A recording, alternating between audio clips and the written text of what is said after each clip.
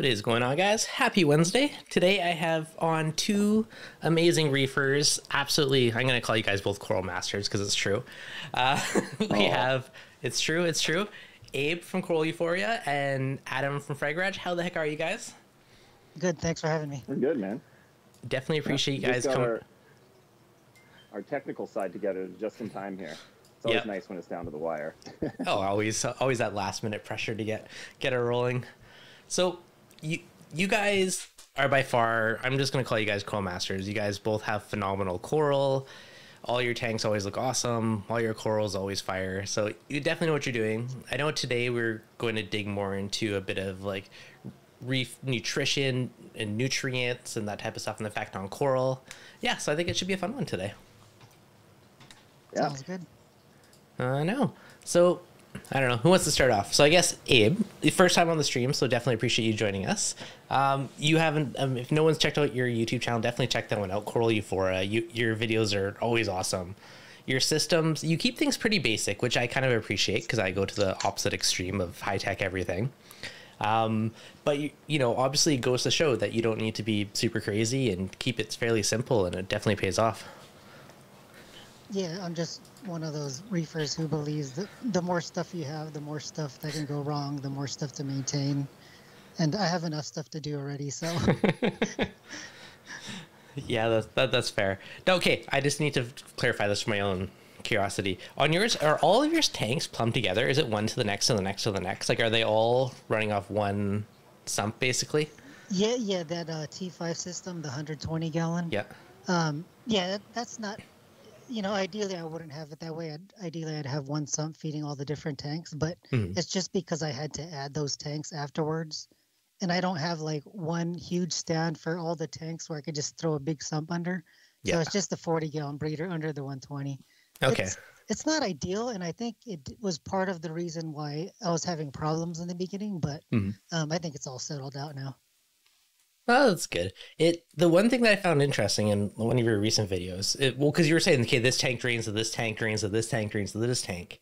And then we were also like, oh, this tank's having certain, some issues with something where this one doesn't, which is kind of interesting because they are all connected, same body of water, even though they're still semi-separate systems in a way. Yeah. Yeah, it's a good opportunity to learn definitely about like the differences in flow and lighting when you know the water chemistry is the same, because then you kind of, if the water chemistry is the same, that's not going to be the factor. So it's an opportunity to learn for sure. Yeah, I've definitely experimented over the years with that, but most of my systems are separate now. So I have 3 separate, but yeah, sometimes I wish I had just one. It'd be nice. Yeah. From a gear standpoint, I mean, if everything's running off one set of dosing one everything, there's a lot less work too, which is one nice aspect if you maintain one volume of water. Yeah, totally. Yeah, it's not fun doing water changes on 3 systems, that's for sure. Nope. Yeah. Now, Adam, you brought up one really good point too, like the fact that if everything is one volume of water / dosing, that really gives you like an awesome way to see how different corals react to, it could be different flow, different lighting, halids versus T5s, LEDs. Have you done a lot of experiments with like how, a certain parameter like lighting, for instance, or different types of lighting have an effect on a coral and how it colors up differently in different systems? I mean, I'm always making those experiments inevitably, whether I'm trying to do that or not. It just kind of happens.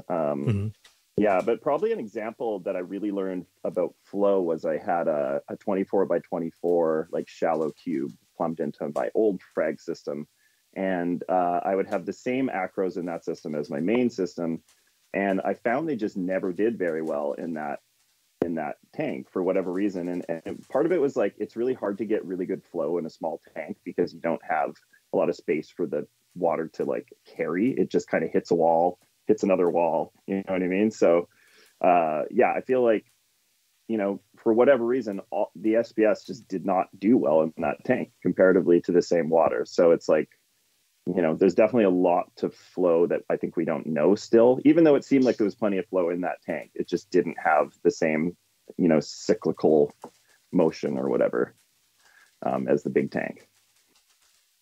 Yeah, that's fair. Just one other thought / consideration, because I know you're saying with a small system it bounces off, but do you take much of an advantage of shooting flow off the glass to try and get it rebouncing back around more, or is it more just concentrate on direct from wherever the power head or gyre or whatever it is? Yeah, I think it depends on the power head. I think gyres kind of don't draw as much back as they push it out, whereas I think MP40s are better for backflow. Like if you watch videos, 40s kind of, you know, throw food in the tank, and you can kind of see the circle of flow kind of going around with them. So that's why I'm kind of like, maybe like I've added a lot of gyres to my systems over the past 3 or 4 years, and I'm kind of starting to like MP40s again a little bit more for that reason. But you know, I don't know. We're always changing stuff, right? It's hard to just like, you know, just sit there and be like, hey, this is great. This is all working really well. I'm not going to change anything. And that's where Abe is really good. Abe does. No, well, I had to learn to like gyres. I mean, it's not my first choice of pump, but it's just because I haven't tried all the pumps. Like I haven't tried Narrows, but there are only 2 pumps so far that I would point directly at my acros, and that's either a Vortec or a Tunzi. But it has to be a wide mouth Tunzi. But like gyres, they just like rip the tissue off my acros. I have found that they get used to it and they'll heal over, but generally it's a very harsh. I call it like gyres put out like a sheet of destruction. Like don't put any acros in that direct flow because it's terrible. But I find generally my gyres are kind of shooting just over the top of my acros. Like they're not really hitting anything direct unless it's like 4 feet away or something like that, you know. So same. But definitely great pumps. And I think if you plan your flow, so you know, say one side of the tank has it high and then one side of the tank has it low, then you kind of start to get that cyclical thing I was talking about before with the MPs. So yeah, but still really good pumps for sure. All right, Abe. So you have a whole different slew of special blend of lighting on every tank. So have you like, just for your own curiosity, done the different experiment where you take, you know, the same coral and put it in different systems under different lighting and see how the colors or other stuff change with it? Yeah, totally. Not really as an experiment, but more as like I just did it just to do it. Yeah. But I think T5s definitely color up corals better. It's not only well, I'll just tell everybody that I have a metal halide and LED tank, and I have T5 and LED tanks. So both of them hybrids. But I found that corals do color up better under T5s. And when I say color up, I mean it's not only that they'll look better under T5s. It's more like they'll actually develop better color under T5, if you know what I mean. It's not like... Yeah, it's probably because it's so well diffused, right? Because T5 light, it just gets into every nook and cranny of an acro or a whatever coral. Like it gets onto every part of it, as opposed to like the shadowing. I mean, obviously halides still have a really, really good spread, but you're still going to get shadowing because it's a point source. Yeah. So I think that's one of the reasons T5s are so good for coloring things up. Like it's just a consistent like wash of light across it. So do you think it is the evenness, or do you think there's a difference in spectrum that you're getting out of the bulb versus an LED? I mean, it's supposed to be a wider spectrum. Like it's supposed to have more of a curve. I don't know. When they showed charts of like the breakdown of light and the light spectrum with LEDs, it's always curves, but like those like diodes are like specific nanometers, right? Like how much of a curve does that actually have? Is it just a sharp point, or is it like is there a range in that point? You know, I wouldn't be able to really comment from a place of experience, but my thought, and the same reason for halides working so well, is that I think that it's more of like a smooth spectrum. It's almost like thinking about something being analog versus digital. You know what I mean? Like I think it's more warm, more soft.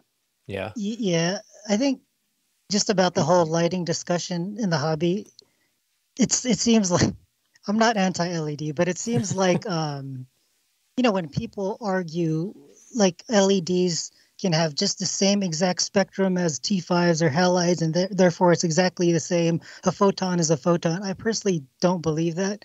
There's something else. You can't compare these different lights with just a spectrum. You know what I mean? Like You can't. Yeah, Yeah. you just have to experience them, really. Mm-hmm. And then you'll know, okay, there's some like halides. There's like, okay, there's something different about this light. It grows coral like crazy with little effort. You can have everything like messed up and it'll still grow coral. But you know what I mean? Yeah. There's too much arguing of that. And I know it's like marketing and all that, but there's too much of Mm. that. Oh, the spectrum is exactly the same. So therefore it's the same light. That's not No, true. it just isn't. No. Yeah. And I mean, I'm still running T5s, but I've actually put the photo period way down to about 4 or 5 hours on my tanks. And then I've turned the LEDs up. So I'm kind of trying to narrow the gap a little bit, because I feel like if I can get away with running T5s 4 hours a day, the bulbs are going to last me probably 3 years, So, like, yeah. And then if I have just a few extras, I'm probably good for about 10 years. Right. So strategy. Yeah. I know what I used to do. I only run LEDs now, but when I used to do the hybrid of LED and T5, that's the same thing. I did like the T5 is like my noon cooking period is kind of what I called it, just for that extra bit of punch throughout the day. Yeah. And something I got to say about like the aquatic light fixtures is they're not overly expensive, and they're a great way to hang your lights. Like, even if you don't plan on running the T5s very much, like if you just want to run them for like 1 hour as like a noon peak, it's a great hanging fixture. So like you can attach your LED bars to it if you want to run reef brights, if you want to run Orphex, and then if you want to do any kind of LED in the middle, it's a super good way to do it, because otherwise you're paying for a mounting system to hang your lights anyways. So I'm a big fan of those. Point. Yeah.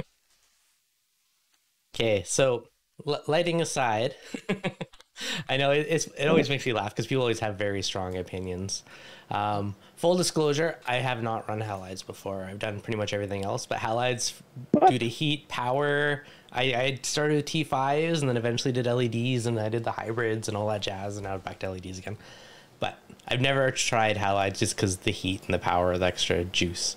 Now, for some people, I mean, you live somewhere cold, the extra heat's probably a bonus. I mean, you live somewhere super hot and you're fighting it, that's another consideration. So I think that probably plays into a chunk of it. Now, one of our topics today, I guess, around nutrients, but what do you think is more important for coral? Like lighting, nutrient, or flow? Like, those are obviously all three important, but what do you think is more important to keep things happy? Go ahead, Adam. I'm not sure. Yeah, well, I was going to say, do you mean lighting, water chemistry, or flow? Because generally those are the three that we talk about. Yeah. Yeah, I mean, I really wanted to talk to Abe about this on your show, because he's a big proponent of running like low detectable nutrients, like a good nutrient in, nutrient out model. And he has a really, really great video on YouTube, which everybody should watch. I think he explains the whole nitrogen, process really, really well. And he talks about his systems, and we've talked about it a fair bit, actually, because I think more than anything, if somebody wants to ask me one question, like about my systems, it's usually always, what do you keep your nutrients at? It seems to be like the hot discussion topic these days. And I think Abe makes a good point against the elevated nutrients model that a lot of people are kind of shooting for. But I don't really know where to go with this. I'm getting a little bit off track, but as far as things that are most important, I would still break it down to being water chemistry. Yeah. So, like, I guess my example of this is that when my tank is at its best, I've always noticed, and I noticed this in displays in the past, like the coral that's like at the bottom of the tank that fell down in some corner is growing and has axial growth tips on it, and it looks pretty damn good, and it's in the worst spot in the tank. That just proves to you that water chemistry has to be the most important thing, because there's not a lot of good flow down there. It's probably not getting quite enough light, but yet growing. So and I've seen the opposite happen, where it's like, should be a great placement, everything checks out, and I don't know, like, if the water chemistry is not there, it's not there. Yeah, fair. What do you think, Abe? I don't think I could place one over another. I think they're all equally important. Yeah, that's fair. The big three. Yeah, totally. Yeah. I think I would say that maybe lighting is easier to get wrong now than it used to be. Like, I think when it was just T5 or metal halide, like, I think it was more just like you turn the light on and you kind of place things accordingly. But now it's like there's so many parameters you can mess around with, that, yeah, you can fry things. And I think LEDs, like, you know, I don't really like talking about par, because I think LEDs at the same par as, say, a T5 can fry something a lot faster than an LED can. Well, oh, you think? Say it again. Your experience No, sorry, is that... the LED can fry something a lot faster than T5 Okay. can. Okay, that's better. Yeah, at a high par. Sorry, yeah. Yeah, I have that problem a lot with customers, like, because people like to have the par listed on my website, like it's good information to them, but when they get the coral, they assume that the frag that I cut them is sitting in that same par, and they just... I'm not talking bad about my customers, but it happens a lot that I have to say something about, and they just put in the same par, and the frag ends up dying, and it's like, man, you can't do that. You have to light acclimate everything. But exactly what Adam said is what I tell people is like 200 par or 300 par and under T5 is not the same as 300 par under LEDs. I mean, yeah, same thing with metal halides. They're just all a little different. That's why, like, everybody needs to light acclimate everything that they get. Yeah. If I was to like cut a frag from like my 120, which is T5 and LEDs, and put that frag in my frag tank, which is also the same lighting, I still light acclimate it. I think it's that important. You know, I start off somewhere on 200 and I'll slowly move it forward. But I think it's really underrated. And exactly what you said, Adam, light acclimation is underrated and par is overrated. Yeah. Well, definitely. To your customer's note, like if I'm getting a frag off a buddy and I know it's in crazy high light, I'm not going to worry about light acclimating it if I know it's a similar range. But yeah, if you're getting something online in the mail and you have no idea, it's definitely a good idea to start things low and just work it up. Yeah. That's the only reason I would care, right? Like if I go on from Adam and I knew it was, you know, crazy high light in his tank, I'm like, he'll be fine. His light's probably brighter than mine. But again, if it's from an unknown source, you don't know, then yeah, it's definitely best to ease her into it. Yeah, I just think there's, you know, even though LEDs have gotten better for diffusion, like the diffusers or the lenses, I guess, kind of diffuse more than they used to, I think there's still hot spots. I think it's more like it's just still just kind of, I don't know, like we can't really ever know what's really hitting the coral exactly, because when you put a par meter under something, you're just kind of getting this like vague sort of general area reading, but you're not getting the like specific like hotspot points either. Yeah. So I don't know. Yeah, I definitely would err on the side of caution. The other thing too is it's like, you know, if you're adding stuff that to your tank that came from me or customers of Abe's, like, you know, just know what he is using for lighting, and you know, if you have the same lighting or similar schedule or whatever, like, you know, my customers always ask me what kind of lighting I use, or I just refer them to a video of mine, but I see what they have and we talk about, you know, what they should start for placement. And it's just like, it's always safe to start it low. You know, it's like, you might as well. Yeah.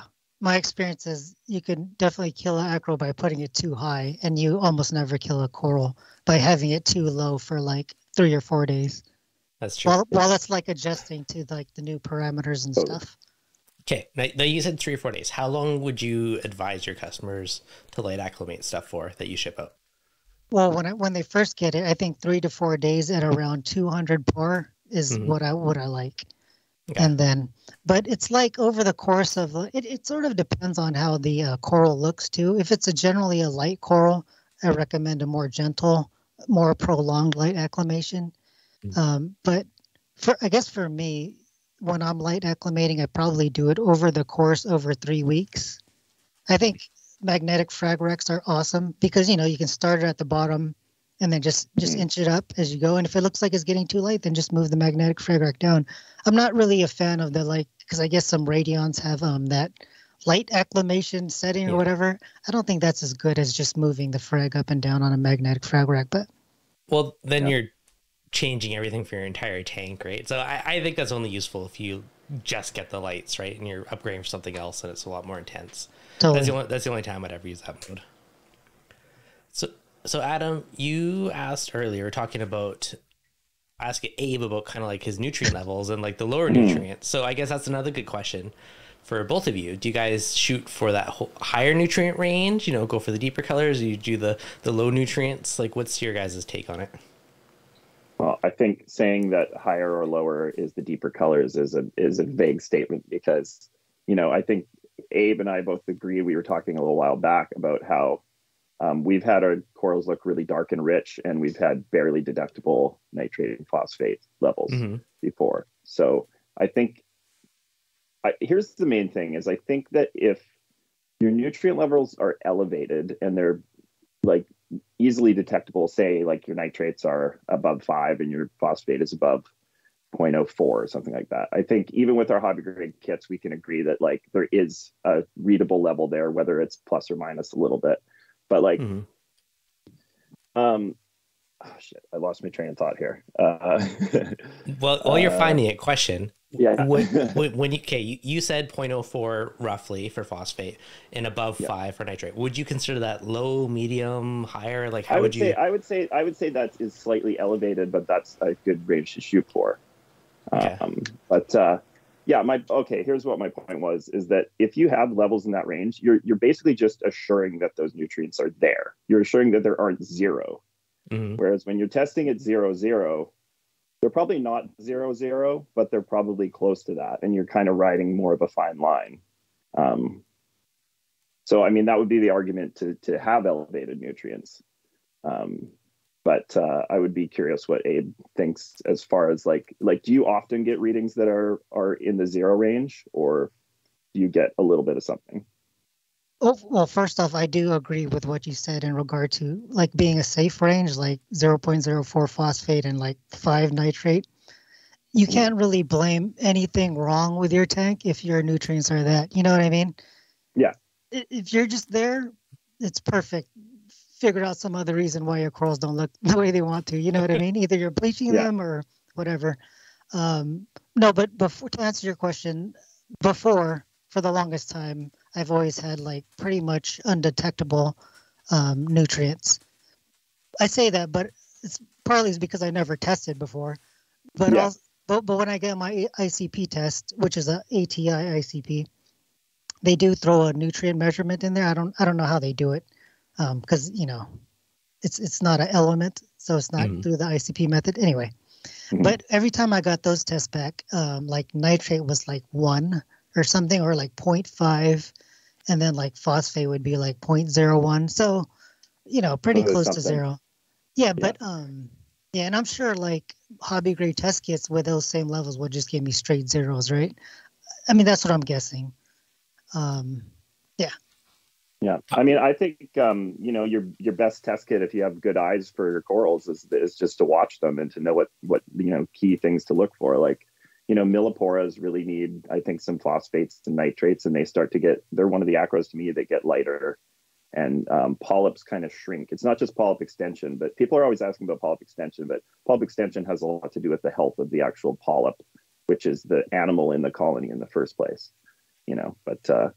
Actually something funny I was going to mention, I think I was reading the Vivid Aquarium's website. They have a little kind of about our corals, kind of like just a little thing about our parameters. And they say something like, it's just a really like basic way to break it down. They're like, tanks with nitrate less than 2 and phosphate less than 0.02 can kill corals.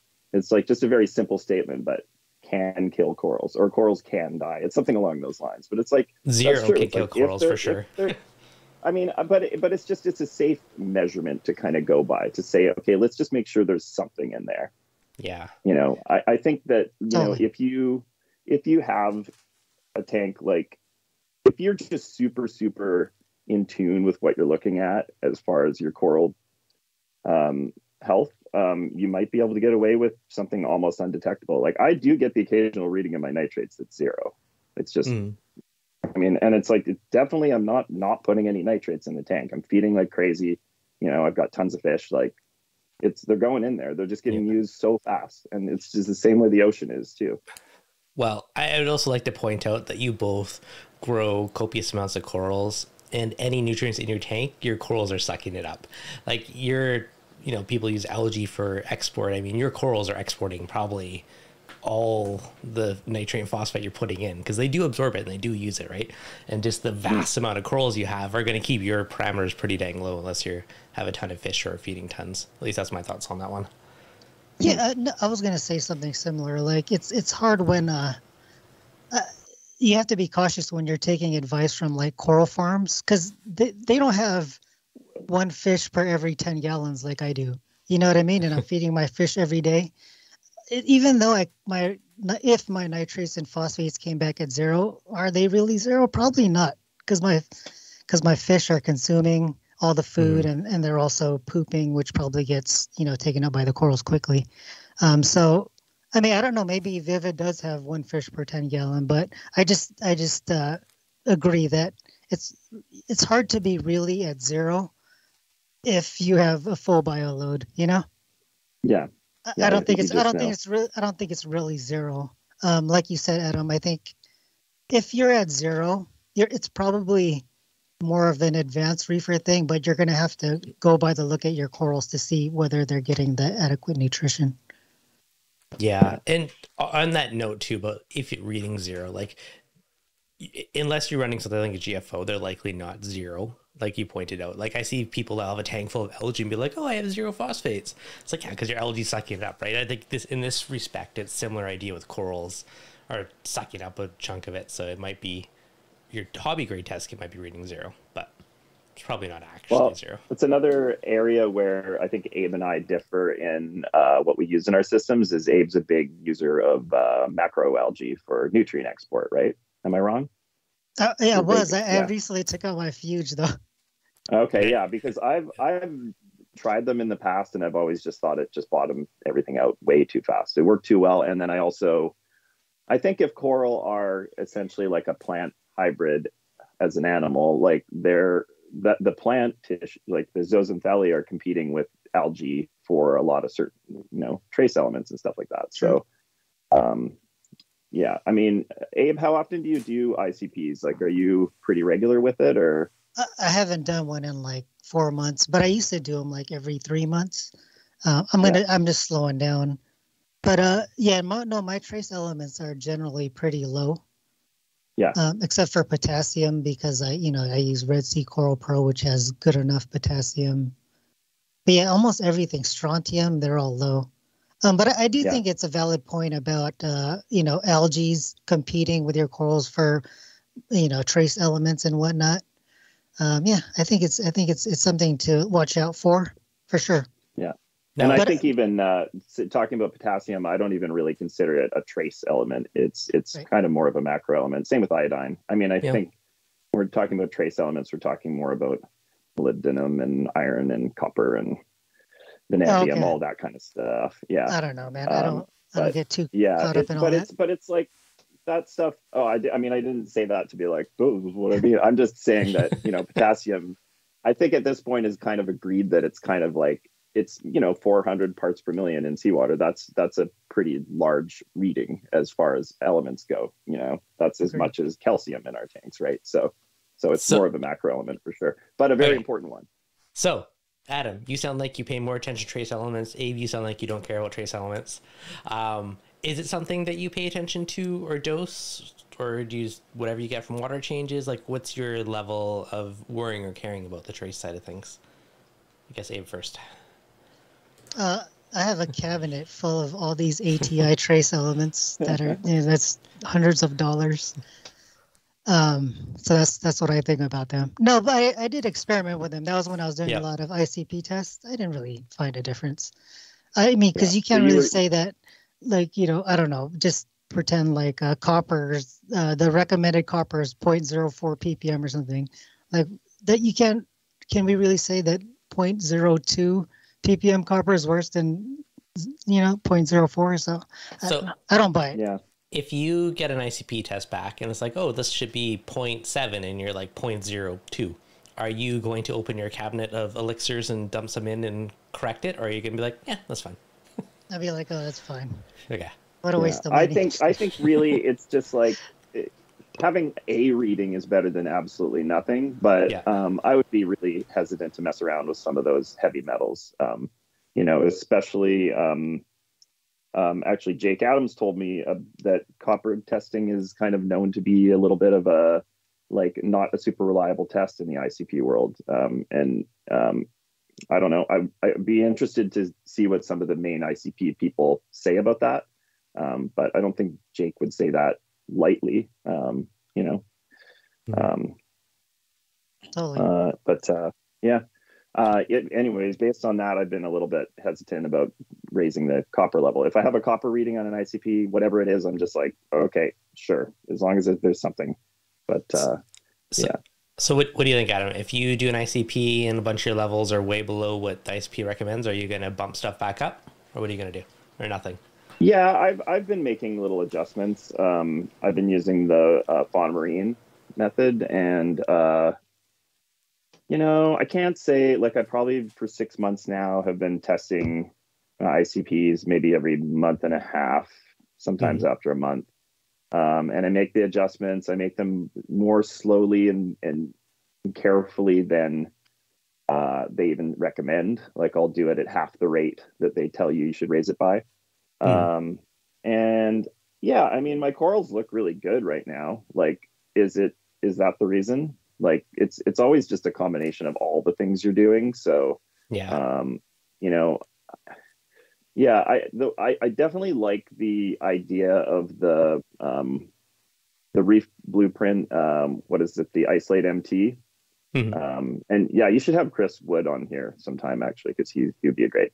You haven't had him on, have you? Oh, I don't think so. No. Remind me later. I'll lure him on. Yeah. But he basically figured out a way to get all of those trace elements to kind of like ionically kind of get along in the same bottle. And if you were just going to add something to your tank, it's like just add a couple drops of that, like, you know, once a week or something, because then something's going in, and it's like, it's probably never going to be too much, but it's going to be something versus nothing. Yeah. Right. So. Yeah, that's fair. I think being deficient of something is trouble, but it's good to have trace amounts of it so that you're not potentially starving something on a specific coral. I know I told this example a few times, but I know back in the day when I used to play at the Red Sea ones way back when, I remember I overdosed a bunch, and that definitely changed the color of certain corals, or certain colors to overtake other corals. And then what I've noticed from when I was actually paying attention and dialing in the trace elements, it's not like a night and day difference, but it does give certain colors more vibrance, and like your corals are going to get 90% there on their own, 95%. It's that extra like 5% of extra bit of pop or vibrance, but it's one of those things, whether or not it's worth chasing. I mean, that it really depends on where you are as a reefer and how much you care, but that's my personal experience down that rabbit hole. To add to that too, I think if you're doing, like, I never would have the patience to do weekly water changes, but if you're doing weekly or bi-monthly water changes, then you're going to be, you know, replenishing some of those trace elements with a good salt anyways. So, which actually we should talk to Abe about salt, because I'm pretty sure Abe uses cheap salts, right? Like, you use reef crystals, or? I was using a Red Sea Coral Pro. I'm actually transitioning back to reef crystals, but then I might just stick with Red Sea Coral Pro. Yeah.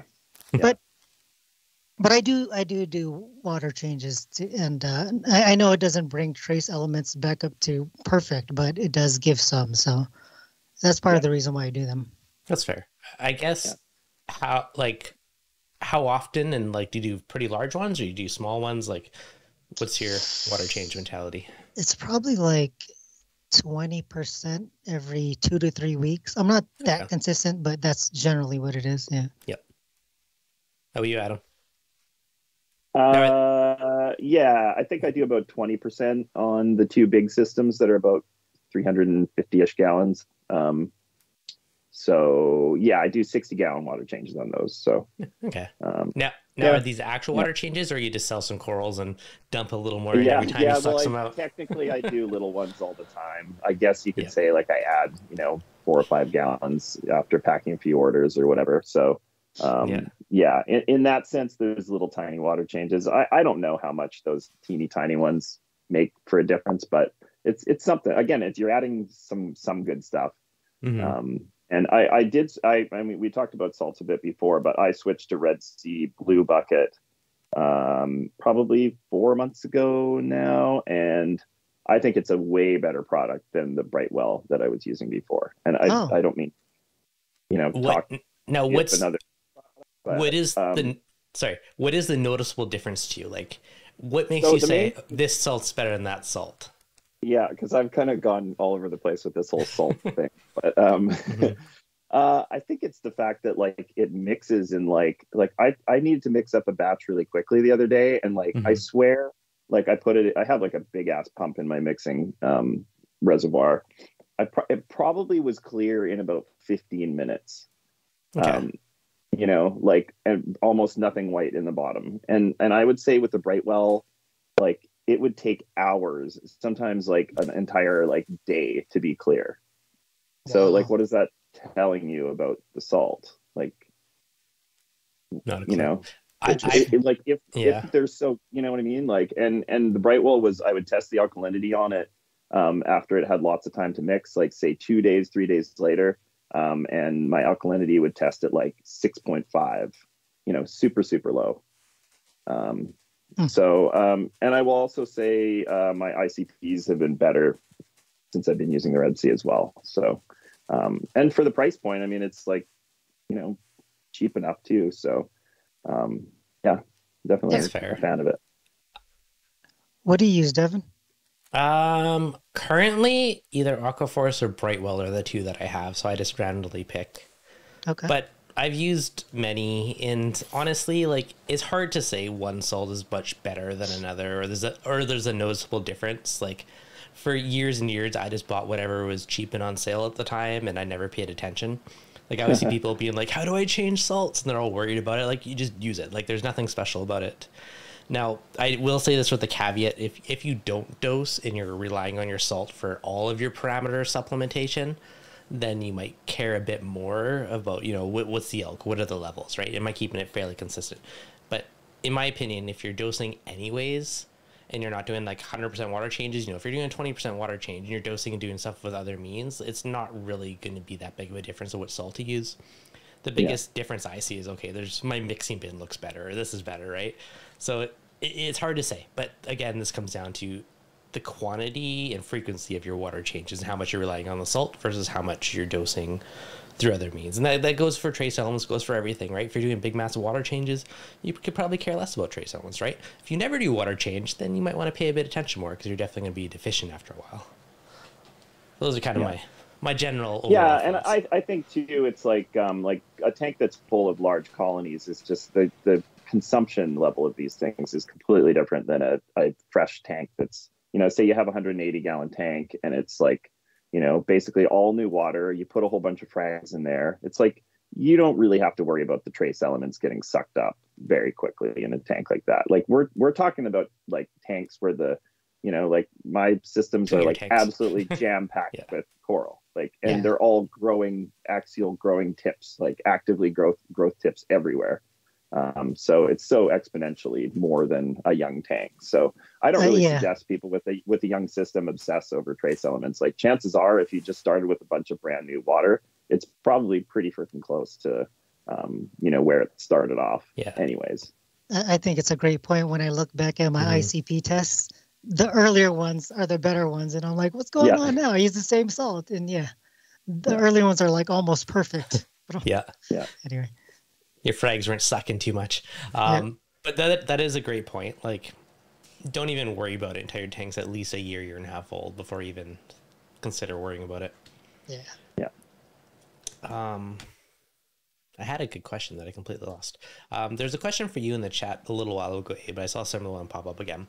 But they're asking, what do you think is the difference of like some corals that are like hard to keep or certain frags where they just won't do well in someone's tank? Someone else said they can't keep chalices for the life of them, and there's someone else that said, okay, like the Pikachu acro, it just will not survive for me. Do you have any nemesis corals, or do you have any thoughts on certain corals that just don't like a certain tank? I mean, I do, and I mean, it's probably and I think that's going to go for everybody. There's going to have some that do well, and then some that don't, and there'll be some that are like in the middle of that.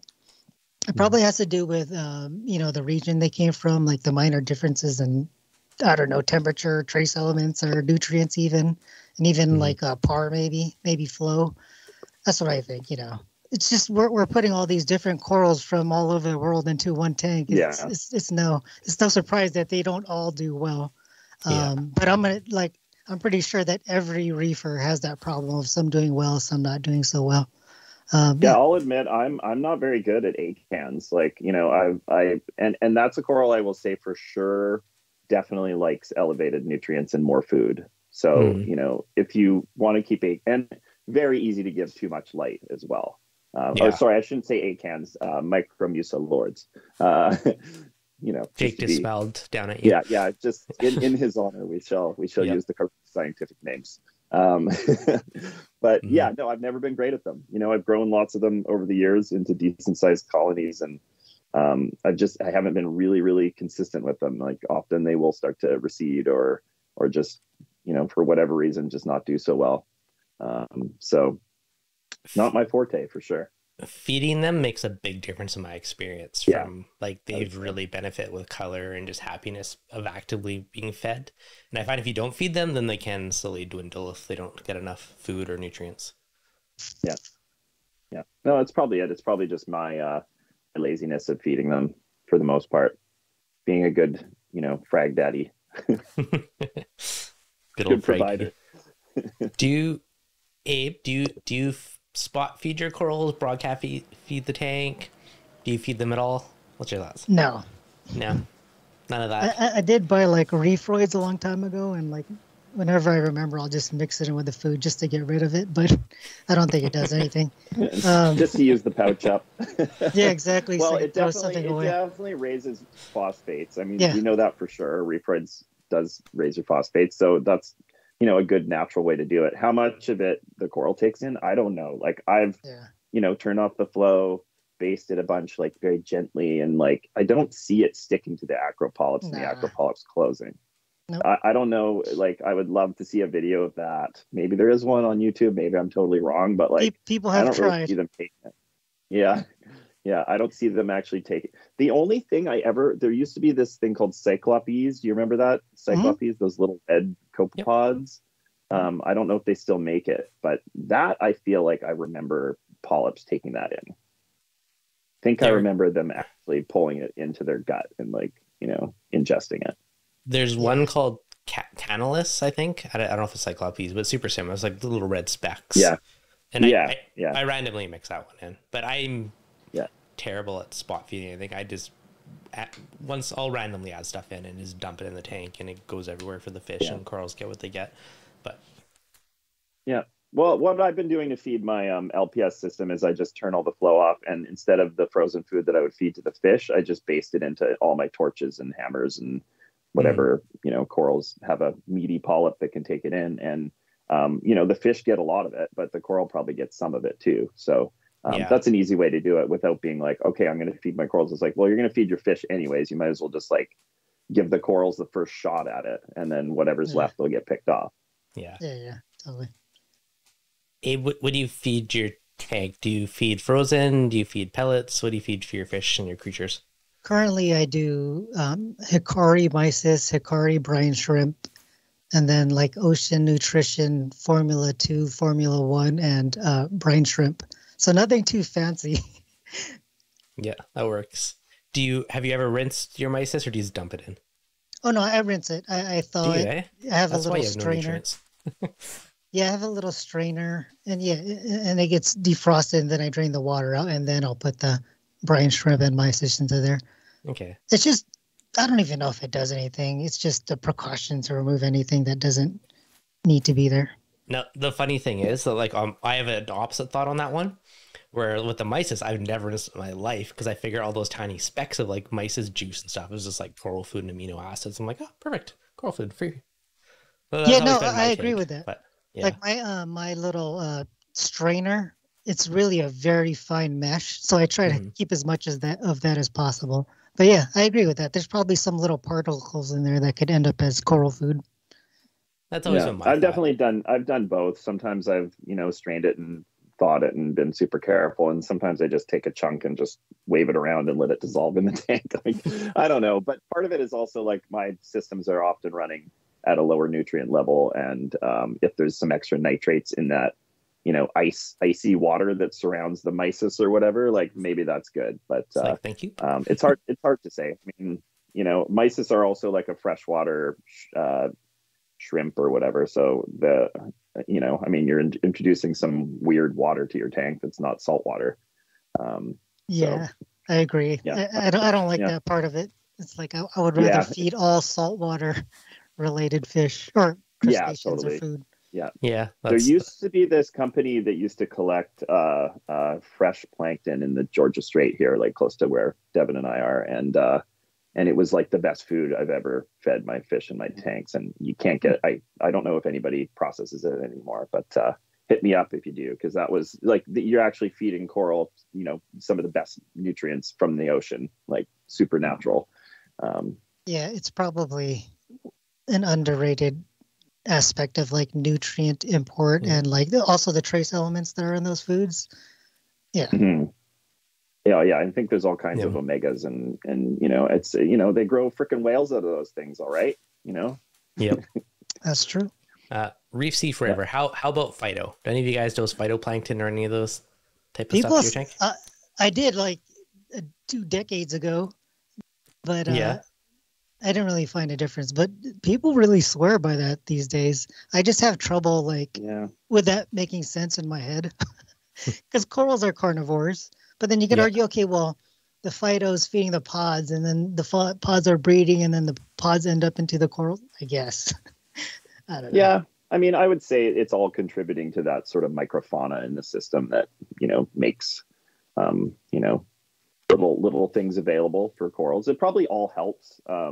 The thing is more like, I think for me, it's like, it comes down to the cost, especially if you have big systems. It's like phyto, I guess, is cheap if you're culturing your own, but if you're going out and buying bottles of it, I don't know. You know, some people go and they buy these live foods. Like, what are those? You can buy certain pods and stuff that are in a bottle and they're like sort of kept at a cool temperature, so they're alive. But it's just like, that's an expensive treat. It's like, sometimes I like, you know, I don't know. Like, I think about what I feed myself and I'll be like, oh, I shouldn't spend the extra $4 to add the, the bacon to the cheeseburger or whatever. But it's like I should treat myself better than my corals do. But yeah, we spend so much money on our tanks. It's silly sometimes, for sure.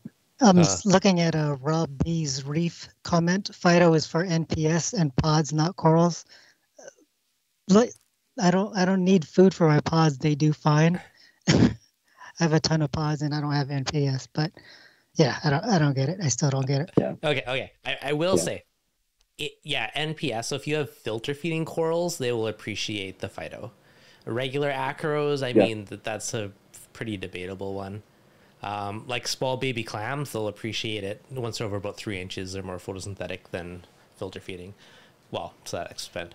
But so there is some corals that appreciate it, but just as the general tank, like pods, if you want to explode a pod population, like I used to culture phyto and pods, and all I fed the pods was phyto, and then they expanded like crazy. So I mean, it definitely will up your pod population, which could be fish food, maybe it's coral food. I don't know. It kind of depends.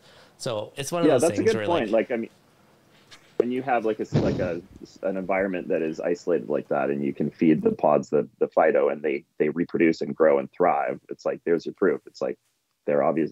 That's enough of a food source for them to exist, right? So, I mean, I would say it's definitely doing some positive things to your tank. But I think we know. I mean, a lot of things we talked about today. I don't know, man. It's all of these things we do that combine together to make our tanks successful. Like, but we do a lot of things. Like, it all contributes to the whole. So it's like, what do you think is the most important, and what do you think is cost effective? I agree with that, because that can get expensive, the phyto. But it's like, what's wrong with your tank that you don't have pods, bro? I don't know. Yeah. How many mandarins do you have? Yeah, maybe you have too many wrasses or something. I don't know. There are other ways to get pods, not just phyto. And then we haven't even talked about like the nutrients that it adds to the water. I made a lot of guys who are like, I can't keep my phosphates down. And it's like, okay, what do you add to your tank? They're like, phyto, oyster feast. I'm like, dude, what are we doing here, bro? I don't know. Yeah. Okay, wait.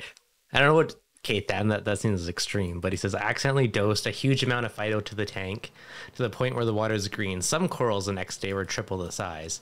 We're talking polyp extension. There's no way they tripled in growth, but I'm curious to know what the actual difference was. If they tripled in growth, then you're onto something. Yeah, exactly, right? Everyone's going to have green tanks going forward. Yeah, crazy. So This is like kind of an offshoot of this, but one thing that I constantly debate, because like in my tank, I run ozone, I run filter rollers, I have like freaking crystal clear, my fish are floating look of water in my tank. But a lot of the time, like if you look at the ocean, there is like a soup of coral, snow, random stuff floating. So it's like there's a constant source of small particles of food. Where my tank, I probably strip that all out. That's why I don't care, and I feed a lot more stuff because I figure I probably have to balance that out a bit more. But do you think that we are overfiltering our tanks and potentially starving our corals from food from that perspective? Again, most are photosynthetic, right? But there is a certain percentage where they eat stuff out of the water. I think that we pull out a lot of good stuff with our skimmers that we could leave on. And I talked to you about this last time. I actually have my skimmer set. So when my pH hits 8.4, I think, my skimmer turns off. So it turns off for about 6 to 8 hours a day.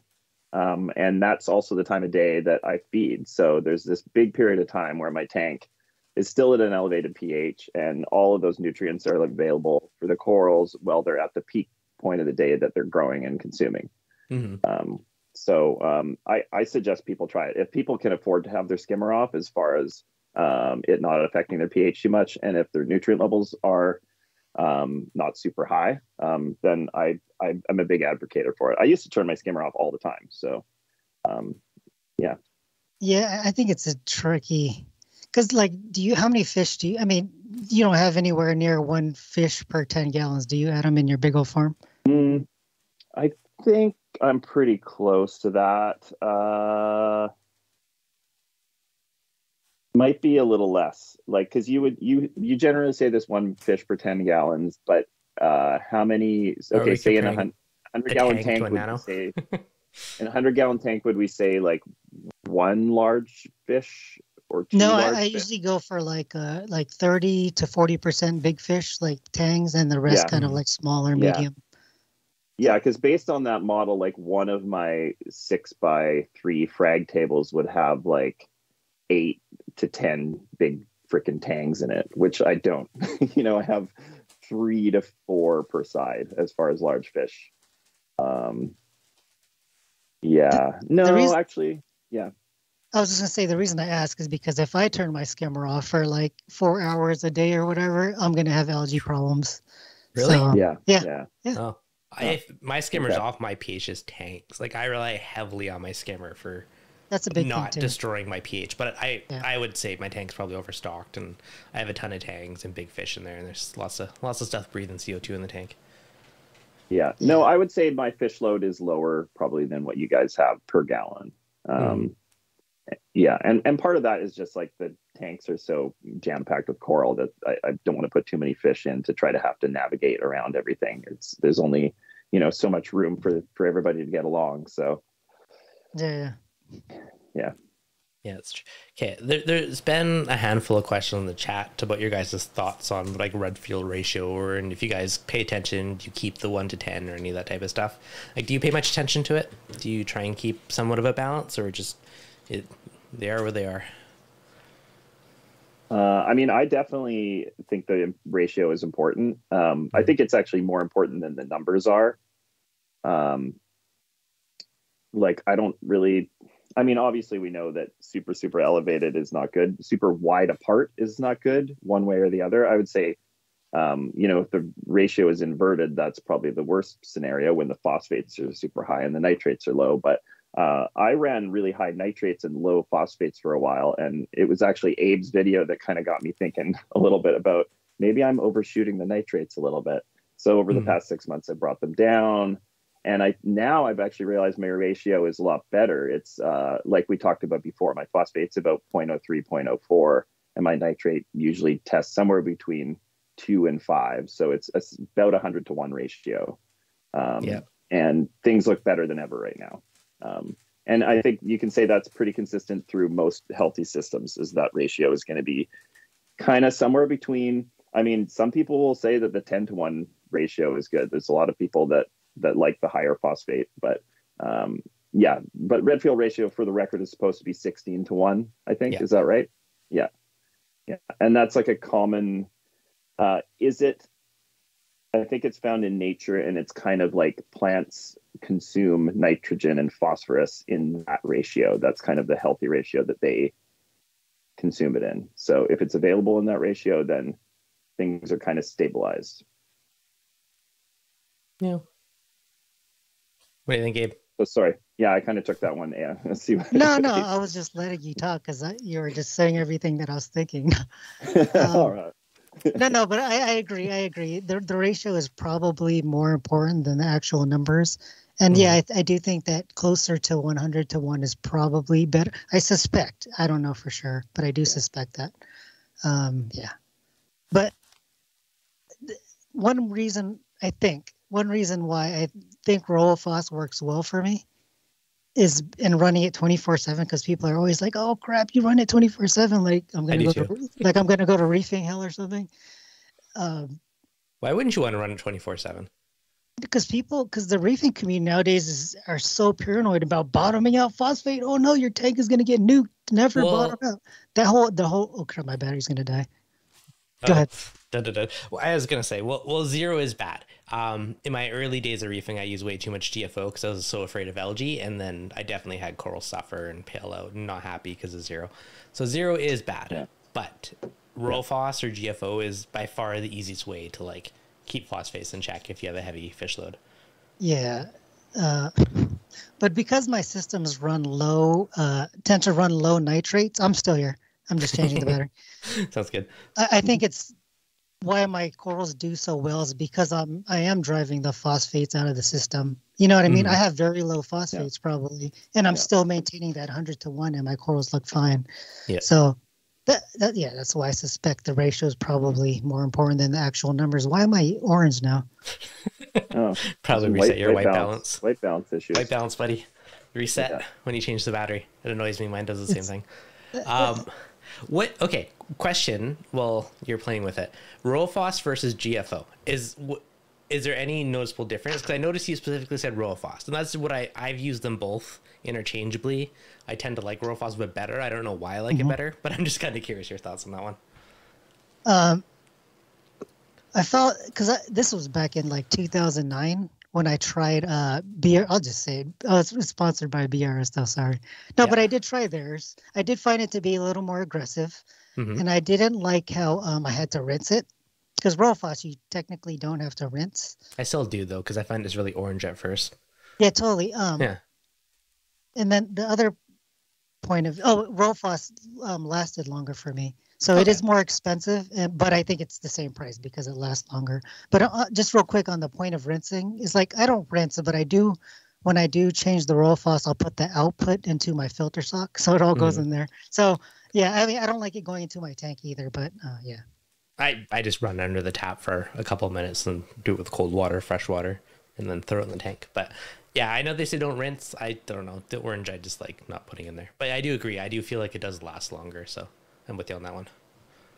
So I don't use any of that stuff, so I can't comment. It's been many years since I used anything to remove phosphates from my tank. So if anything, I'm just adding a lot of it. I was just inspired to kick off a phosphate test. I'm curious where it's at because I changed my RollFoss last week and I haven't tested in a while. Yeah.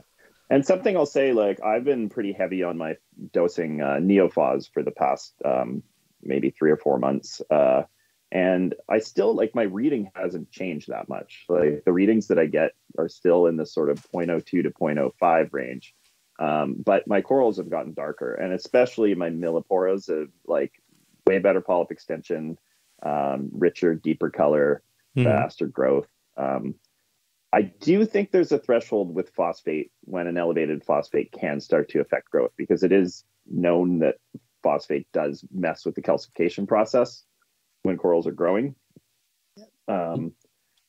So I don't know at what point too much is too much and you actually see a reduction in growth. I can definitely say when I used to run my system at really low nutrients, and this is back in the old school days when I didn't even test nitrates and phosphates, they were definitely very low. But some of my corals grew like freaking crazy. Like things like Red Planet. Like I had a Red Planet that I think in 3 years was like my nemesis. I don't know. Like it was probably like 18 to 20 inches and like 3 or 4 tables in like, I think I grew that in like 2.5 years or 3 years or something like that. Just freaking massive. I don't think I grow it that fast now under my current conditions. I don't know. Doesn't help that I'm fragging it all the time, though. although fragging, I almost find it stimulates growth to a certain extent when you frag it. For sure. Like obviously not too much, but some fragging can actually help stimulate a bit. Now, when you're dosing stuff like Neophos, what is your thoughts on dosing like Neophos versus just feeding more, or dumping in Reefroids or something else, a different nutritional source of phosphates versus just liquid phosphates? I've tried feeding more. I don't feel like I can feed enough to do it. Maybe at this point I need more fish.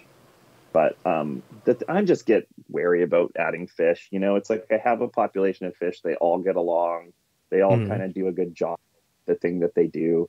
Just adding new tangs, even if they've been quarantined, I just, like I have this awesome collection of fish. Most of them I have been either in my system for a long time or came from a tank shutdown where I knew they were all, super well acclimated, like healthy fish. So I don't know. I don't have a QT system for fish. So I don't know.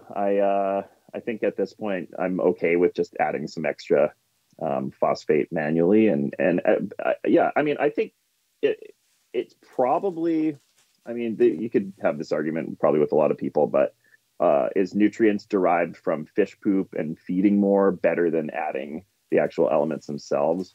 I don't know if it really matters. I don't know if it's any different at the end of the day. That's one thing I've always been curious about when people are trying to up nutrients. I'm like, just dump in more food. Just as curious on your guys' thoughts. Yeah. What do you think, Abe? Yeah, what do you think, Abe? Like, what do you got? organic nutrients versus adding nutrients in a bottle. It works for me. But I think that if your ratio is messed up, all screwed up, the whole 100-to-1 thing, then maybe you should look into dosing, whatever nutrient you need to get it closer. But if your ratio is good, maybe just feeding more might just do the trick. Yeah. If you just want like just a general raised level and you're not shooting for a number. Also, you don't need to shoot for a number. Like there's no point in shooting for a number. I'm testing my phosphates and nitrates way less than I used to. I was doing it once a week. Now I'm doing it, once every 2 weeks or once a month. It's like, I can tell what's going on for the most part. If corals start to get a little lighter, like I can pretty much know that, I need to feed more or check something or raise something. But, and corals can get pale from lots of different other things too. Like, there's definitely other reasons for it, but in a really stable, consistent system that's been running for a long time, you just kind of know. Yeah. That's fair. That's also part of the experience thing, right? Where after you have, you're a few years into reefing, you kind of get a good feel of what a coral should look like, and when it's not healthy or not happy about something, right? Just by the color, no pulp extension, or it's paling out, or it's losing color, kind of gives you a feel for, okay, didn't like what I just did. Yeah, totally. Yeah, actually, I have a question for Abe about two-part supplements, because I've had this discussion with a couple of people. So a lot of the two-part supplements like ESV, B-Ionic, it tells you that you should always add equal parts of both. And some people will come to me and they'll be like, I'm adding equal parts of these two parts, and my calcium is like 500 and something, and my alkalinity is 8 or whatever. And they're like, to keep my alkalinity at 8, my calcium is super high. And I'm just kind of like, well, shouldn't you just dose less of the calcium side? Yeah, it makes sense to me. I don't think there's anything good about having.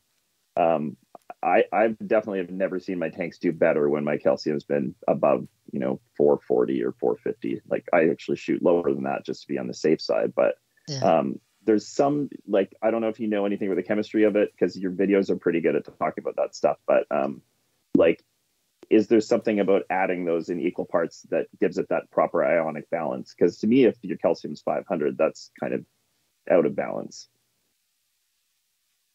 It's all about the negative and positive ion. Well, not all about that, but that's part of it, right? When the chemists talk about that and say we should add equal parts because you're dosing, sodium carbonate or whatever, or calcium chloride. So it's trying to balance that, or trying to not get too skewed in too much sodium or too much calcium or chloride. Sorry. Yeah. And then there's also the sulfate part of it that the chemist would argue is like important, and like having a proper balance. My response to that is, I get it. It makes sense. It, from a chemistry standpoint and like stoichiometry or whatever the heck it's called. I forgot what it's called. I think that's what it's called. But it makes sense in a test tube, but it's not a reef tank. I just don't think it's that big of a deal. I don't think it's a big of a deal. I mean, my advice is if your calcium is above 400, like turn your frickin' calcium bionic down. Dose less of it. Yeah, dude. Is 400 what you consider the upper limit on yours? No, I said okay. I was saying that 450 is the max I would let mine That's get better. to. Because the other thing too is that the ESV has trace elements in it. So if you're super high in something, then it means that you have raised trace elements one way or another. And again, it's like, I just don't, you always want to be like slightly under or exactly at the trace amounts. You don't want to be above. I don't think that it's good to be above, especially with those heavy metals, so. I was just going to say with the whole, adding calcium and alkalinity equally, I've always had to add more alkalinity to my tanks. Same. Even when I was running a calcium reactor, I still had to dose alkalinity. So it was like, what's the point of having a calcium reactor if I still have to dose? And that's the same thing as I'm using 2 parts. Like there's way more alkalinity going into there. Yeah. And I look into and I look at my ICP. Look at the chloride and the sodium, and they're a little off. They're not horribly off. I do water changes though. So I just this whole thing about adding them equally is. It's good if it's good for a test tube, but for our reef tanks, it doesn't matter that much. Just do water changes once in a while. It's not going to get too far out of hand. Is my opinion on that. I have never and the had other a tank. Thing too is every tank I've ever had has always wanted more elk than the other ones. It's never been an equal dose for me. And I think it totally makes sense. I think a lot of that has to do with carbonateness has such a relationship with pH and that whole balance. Right. And the thing you're actually testing is like this conglomeration of these things all working together to give you carbonate hardness. There's so many factors to it. So like CO2 in the room, right? If there's a lot of CO2, totally. That's gonna make carbonic acid. Acid is going to react with the buffer, and there's going to be less buffer. So it's just more detritus in your sump, more low flow areas, like all kinds of factors, right? Because like seriously, like almost the whole, like a lot of the noobs, they're like, oh no, I have to add them equally, and it's like, dude, that's not right. Yeah, that's BS. Yeah, but I think there's somebody that could make an argument against us for part of the chemistry. Like somebody was telling me that if you just continue to add them in equal ratios, eventually it will just sort itself out. But I don't know if I buy that. So I don't know. Maybe sometime we'll talk to somebody that can make a point for that. But I can't argue that because I never stuck it out. I just Yeah. Also, I always say I have never really used like a pre-made 2-part. I always make my own with bulk additives, and I add trace to those bulk additives too. So, so the cheap way to do it. Okay, so are you doing all? So Adam, do you use calcium reactors, calc, anything, or are you just dosing? Same question for you after Abe. I use it all. I do all of the things. All of the above. I'm complicated. Well, I mean, as a base point, my 2 big systems have a calcium reactor, and then I have dosing for one of those systems, which I do use a ratio of sodium carbonate to sodium bicarbonate 50-50. So I think that most alkalinity buffers are much higher on the bicarbonate, so they don't boost your pH as much. And the reason for that is, like, if you're a person that just doses manually to your tank, say you dose your elk once a day, you're going to have, if it was just sodium carbonate, it's going to boost your pH like crazy. But if you have a mix of them, then it's going to just be whatever, 8.3 or whatever you add to your tank. So, but I intentionally have made sort of a hyper pH buffering version of my alkalinity to dose. So, so I get like, my pH range is 8.3 to 8.6 kind of thing over the course of the day, which is probably a little more of a swing than I want, but yeah. So anyways, back to what I use. So I use calc on the tanks as well. The calcium reactors come off at night and the calc doses at night. So no calcium reactors on at night at all. Do you have any big swings from that, or does it keep it relatively stable? No. I have gotten kind of nerdy with it where I've kind of changed the schedule of when I dose, obviously when the calcium reactor's on and when the calc is on, and the calc is always the same concentration. It's always added at, a rate that is consistent. And I basically got it so my alkalinity is pretty flatline throughout the day. And I'm not saying that everybody needs to do this. Like it's like my system sounds complicated. I'm just doing this to just completely try to optimize, and just because I enjoy, the challenge of being like, how close can we get this? Yeah. So like to me, that's kind of yeah. And I can learn from it too. It's like if I all of a sudden make some changes and I see a bit more of a swing in my alk over the day, will things look worse? I don't know. Maybe not. Maybe it doesn't matter that much. Maybe about a 0.5 swing in alkalinity over a day is probably totally acceptable. I would say maybe 1 whole point, probably starting to get a little questionable. But people can play around with their, like if you're using a doser to add your 2-part or 3-part or whatever, you can play around with that window of when it is dosed.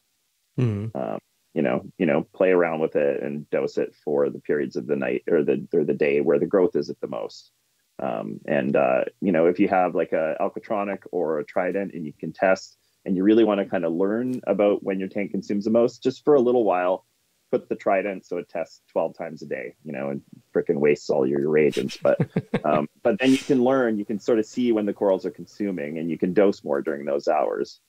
So the only disadvantage I could say to that is if you're doing 2-part and your 2-part is helping buffer your pH, is if you don't dose at night, your pH might get lower. Yeah. So that's a reason to experiment with calc at night. And then you're starting to get more complicated. All right. What's your dosing scheme, Abe? I just use a 2-part. Yeah. How much? I have to ask. You got to use like copious amounts. Lot. Yeah. Yeah. Which product though? I want to know which product. So for the elk, I bake my baking soda. I literally buy 12-pound bags of baking soda, and then so you turn it into soda ash. Basically, you bake off all the extra CO2. Yeah. Yes, sir. Yeah. And then for calcium, I'm actually forced to buy BRS calcium chloride. It's just because it's cleaner. I'm getting a little paranoid with using these driveway salts. There's so much precipitate. Yeah. But really with using those, I always got like paranoid, but when I switch over to like BRS, it's like, okay, I don't really see a big difference. So anyway. My just 2 cents, because I used to use bulk industrial stuff as well. And like the beer pharma stuff is obviously much cleaner, but my big thing on it, if you do water changes, they're going to have impurities, right? If you never do a water change, those impurities will eventually catch up to you. But if you do water changes and you probably dilute it enough that you might never have an issue. That's just kind of my thoughts on the bulk versus the cleaner. You're probably right. Yeah. But I guess because it's hard to say like how much do I really dose, because it depends on the concentration, right? But if you took as much soda ash that can go into a gallon of water without it precipitating, that's how much. That's how concentrated. That's how concentrated my alk solution is. And in my 120-gallon system, which is more, I think it's like 260 gallons. I dose 500 mils a day. Yeah, it's a good chunk.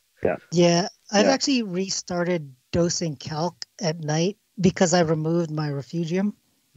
which was used to be run at night. So my pH dropped when I did that, and yeah, that's why I restarted calc.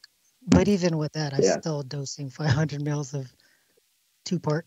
Now, did you remove your fuge because your nutrients were super low? Was that the driver? I did. Yeah. My tank did hit it. Well, yeah, I think my tanks finally hit a point where the corals started to look like they weren't getting enough nutrients. But this was after like 2 years of being like heavy in, heavy out, or maybe even longer than that, not even measuring my nutrients. But after a while, yeah. So I started dosing nitrate. And then after a while, I was like, why am I doing this? Just remove one of the, nutrient export. Yeah. Yeah. And so I decided to do the fusion. But then when I did that, I was like, oh crap, no, my pH is dipping late at night. So I added calc back on. I'm just like, can't win. No, but how are you doing calc? Are you doing just the concentrated kind of? You're not doing slurry, or are you doing just like a? Oh yeah, no, I'm doing a slurry. I'm not doing the normal saturated. I'm doing a slurry. It's just easier. Are you using a calc reactor, or what are you doing? It's like a DIY calc reactor. It's like a just a plastic container with a float valve in there to replenish the RODI. Yep. And then there's a pump in there to mix it all up. And when it's time to dose, the pump turns on, and then a dosing pump just adds it to the tank. Yeah. Nice and easy. Yeah. Yeah. I mean, I'm doing the 6 grams per gallon concentration. I think that's what it is. Yeah. And it's nice because I feel like it's very safe because the concentration, well, for one, it pretty much all dissolves. Like I think I mix 15 gallons at a time, and I hardly have any extra left over at the bottom of the reservoir. So it's almost all getting saturated into the water.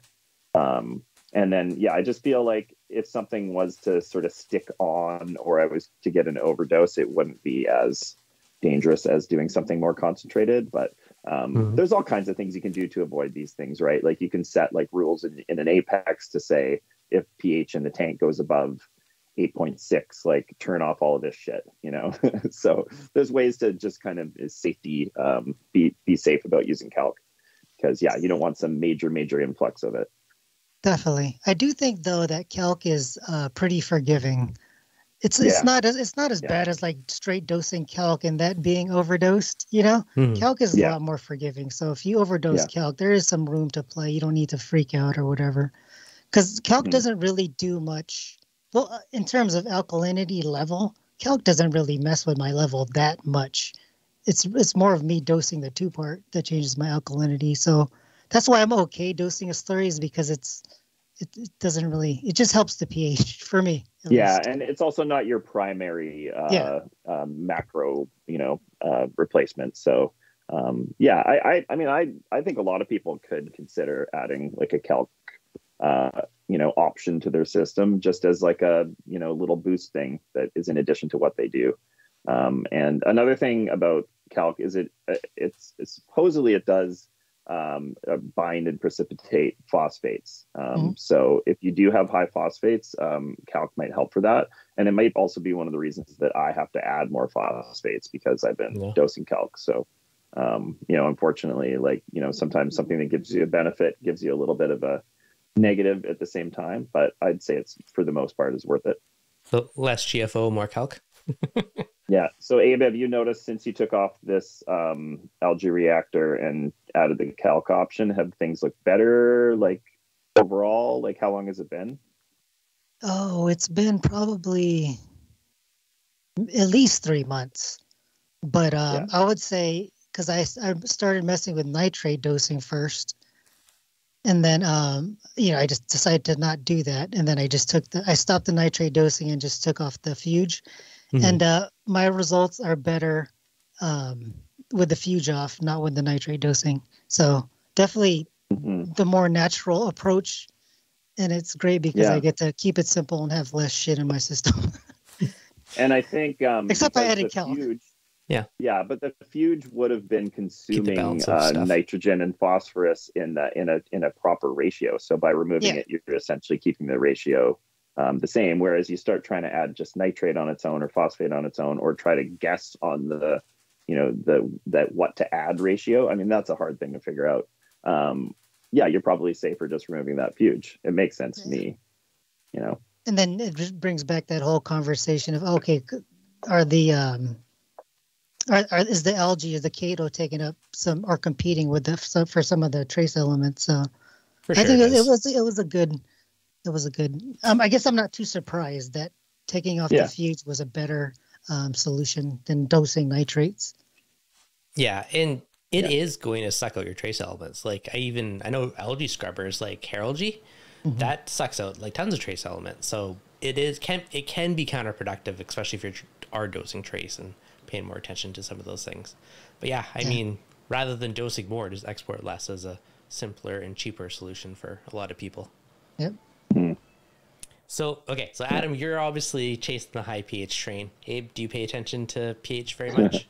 I just want oh, sorry, go ahead. My question. I don't know if you are. I guess chasing. I hate saying chasing.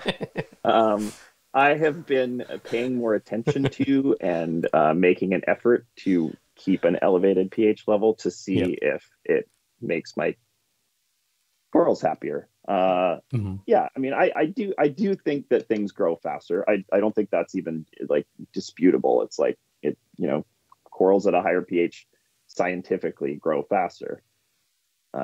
So, why not try to get it higher? And I also think that, like, I've talked about this before with you, like, I think the bad mojo and the bad stuff in the tank happens at those low pH dips. I think that's when those like nastier bacterias and RTN and brown jelly, they have a better chance of cultivating in that more acidic environment. They thrive in those environments more. So why not just keep your base level of your pH higher? I think it's a good point, and I think that you're right about that. Because you specifically, when you told me about that, you said that overnight is when corals RTN, right? And that's why you suspect it's the pH. And I was like, oh, you might be right. So I do suspect that's correct. It's just, I don't know though. I do suspect it's correct. As far as for like chasing pH, I don't really chase a specific pH, but I do want to stay above 8 overnight. That's generally where I'm at. Like, I'm not chasing like 8.4 stable, stable at 8.4, whatever. Like, I'm not at that point yet. I don't know if it's that important because, higher pH will cause or will facilitate the bonding of calcium and carbonate in a test tube.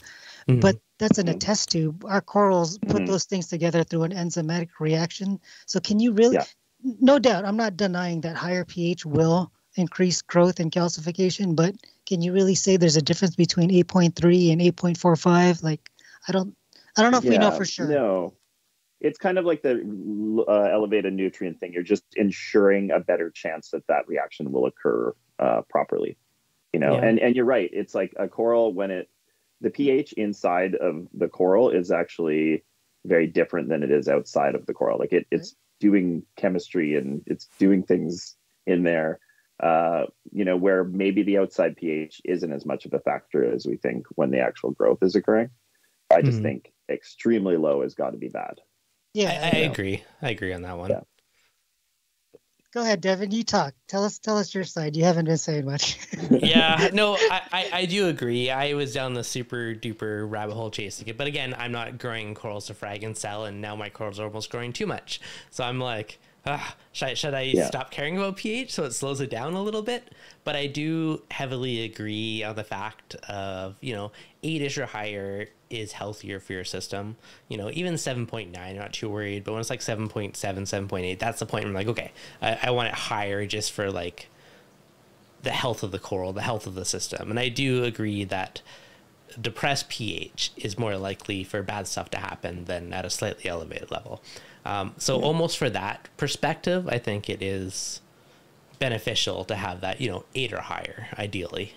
Now at nighttime, I mean, if my skimmer's off, my pH freaking tanks like crazy. Like, it is insane, the difference of it. So I know earlier we talked about turning your skimmer off for part of the time. And that's something that I just can't do because I rely on it so much heavily for aeration and pH. Calibrate your pH. And I only do it during the pH peak of my day, so it's not. And I actually found that it didn't affect the high very much. I was actually worried that my pH high was going to be too much of a swing from the low. So I thought that by having the skimmer come off, it might actually level it out, and it hardly changed. Because when as the day goes on and the corals are growing and the corals are consuming carbonate, there's less to go around anyway. So your skimmer is not going to you say your CO2 scrubber media is not going to work as hard anyways. But that has been the other benefit, is my CO2 scrubber media has lasted now it lasts me 2.5 months, and I'll change it. Do you recirculate it? I recirculate it, yeah. Yeah, that adds quite a bit to it as well.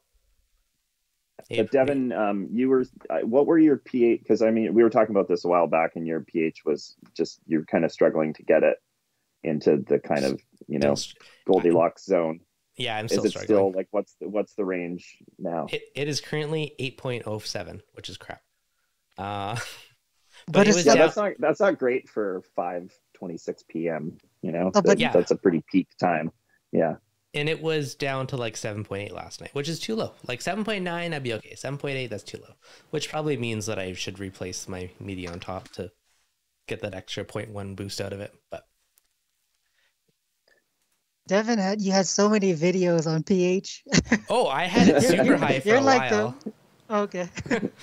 Oh yeah, I had it 8.3 plus for ages, but now everything's growing together. It's starting to touch the glass constantly. I'm okay, you guys can slow down. So I don't care as much anymore. I just want to get rid of my lows. That's pretty much all I care about. And I'm happy. Well, there was a couple things I suggested to you. One was to top up your calcium reactor so that the chamber.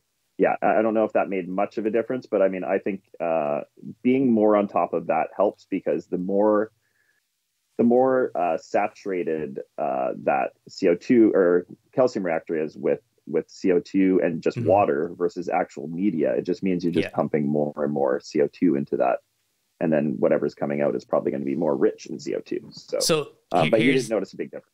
No, a little bit. But here's the thing, though, because my tank has grown a lot more. I've, at the time, 6 months ago, I was dosing 50 mils of my calcium reactor of effluent. Now I'm up to 75, 80 mils. So I'm also dosing way more of that high CO2 water. More. So I love calcium reactors. They are dirt cheap to run. You refill that with media and CO2. It is so much cheaper than dosing. However, the downfall is you're dosing CO2 laden water to your tank.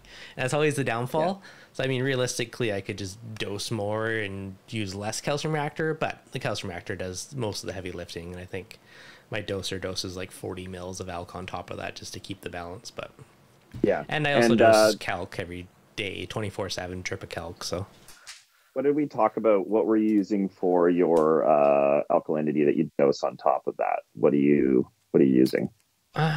What am I using? I was using Brightwell or BRS Pharma. It's just whatever one I mix up. Because that's the thing I was saying with, if you're using just sodium carbonate, soda ash, then you'll get a much better pH benefit out of it. Are you using, what are you using? Is it a blend, or is it? I will tell you next time I mix them up. Yeah. I have a few random ones. It's whatever one I grab. If you want to dose a little bit on top of a calcium reactor just to get more of a pH benefit, then just dose sodium carbonate, and that should help. Now, the other bit of fun is I also dose... Or baked baking soda. I also do probably 6 liters of calc drip through my tank a day. So I drip calc 24/7. I basically don't even use an ATO anymore. I just... Whatever I evaporate is how much... calquaster I dose. It's just a constant drip 24/7 to my tank. So awesome. I just have too many big fish in my tank. Really, that's what it comes down to. There's just too many big mouths breathing CO2. So you have more than 30% of your fish, or 40% are big? Yeah, probably. I have 3 yellow tangs, a purple tang, a really big blue regal tang, big sailfin tang, plus a bazillion other fish. I just have too many big fish. That's really what it comes down to. This is the downfall of overstocking large fish in your tank. That's a lot of CO2 breathers in there. Yeah. I think the other thing to try too, and I don't know if we talked about this, is something I do about twice a year is I have a lot of rock rubble in my sumps. That's like part of my, essentially, because they're frag tanks with no live rock in them. So the live rock's all in the sump. I'll take all the rock out and do a water change, and I blast all the rock and get all the detritus off of it. And getting all the detritus out potentially could help your pH as well. I don't know what your sump situation's like, but a thought that just popped into my head as you said that. I have a bunch of those little bioblock things in there that my water flows through, which is going to be full of bacteria, which bacteria also breathe, right? They also consume oxygen and put out CO2. So if you have a ton of biomedia, that could potentially be adding the CO2. I'm almost kind of curious to pull it out for a night and see if there's a difference. Yeah, I mean, I think but that bacteria is like anaerobic bacteria for the most part, right? Like that's, thriving in a non-oxygenated environment for the most part. I don't know. It's still both. If your water's being forced through it, that's a blend. Yeah, I would say it's probably both. I also wonder with those BioBrick type style nutrient, surface-based media, like how many years are they actually good for? Like, should they be replaced? Versus live rock, I feel like is kind of good for essentially forever if it's in a healthy system. But is there a difference? What's your Abe? Have you used those like porous kind of like live rock supplement, like sump kind of the BioBrick kind of style? Not the brick. I did have Siporax in my tank at one point. Yeah. I took it. I don't know. I don't think it does anything. Okay. I guess my reasoning was I have a lot of live rock in my displays. Like I don't really need this. And plus it got nasty. So I was like, I don't want to clean this stuff or keep replacing part of it. It's another detritus trap for sure. Yeah. And if detritus, suppresses pH, then it's just another way to kind of collect it. But so, Devin, what is your sump situation? How clean is it? Not clean enough. You've inspired me to clean it through this whole talk. I will agree. Well, something I just want to point out for people watching: you guys both have very low nutrients, and you're also saying that you didn't notice a whole lot from like the Siporax and pulled it out. Now that is going to be denitrifying bacteria. So a lot of people who are dosing nitrates and stuff, like yank out that media that is sucking down your nitrates, because that is also going to help you raise it. Just this popped into my head. I just want to point that one out. Especially if you're struggling for nutrients, like pull out some of that stuff, because that's all denitrifying bacteria playground. So good for thought. But I'm not sure. Okay. I guess the thing is that the denitrifying bacteria, these are the bacteria that convert nitrate to molecular, or not molecular, but N2, right? Mm-hmm. Those, I think, are anaerobic, right?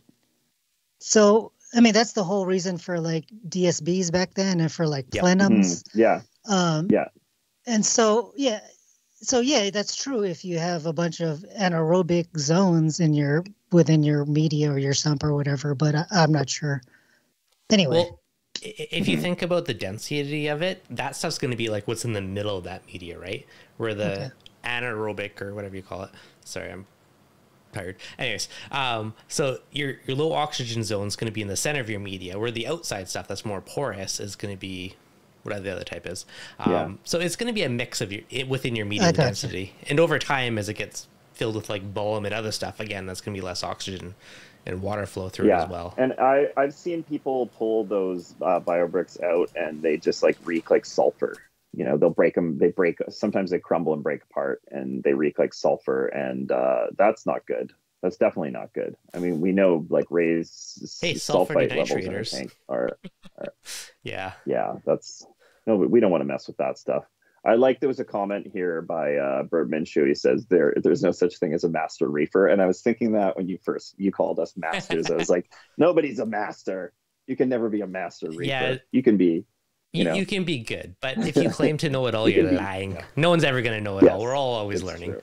Yeah, this hobby has a way of humbling you. It's so true. Okay, Reef with me. Can you ask them if there's such a thing as too many water changes? I would say only to hurt your pocketbook.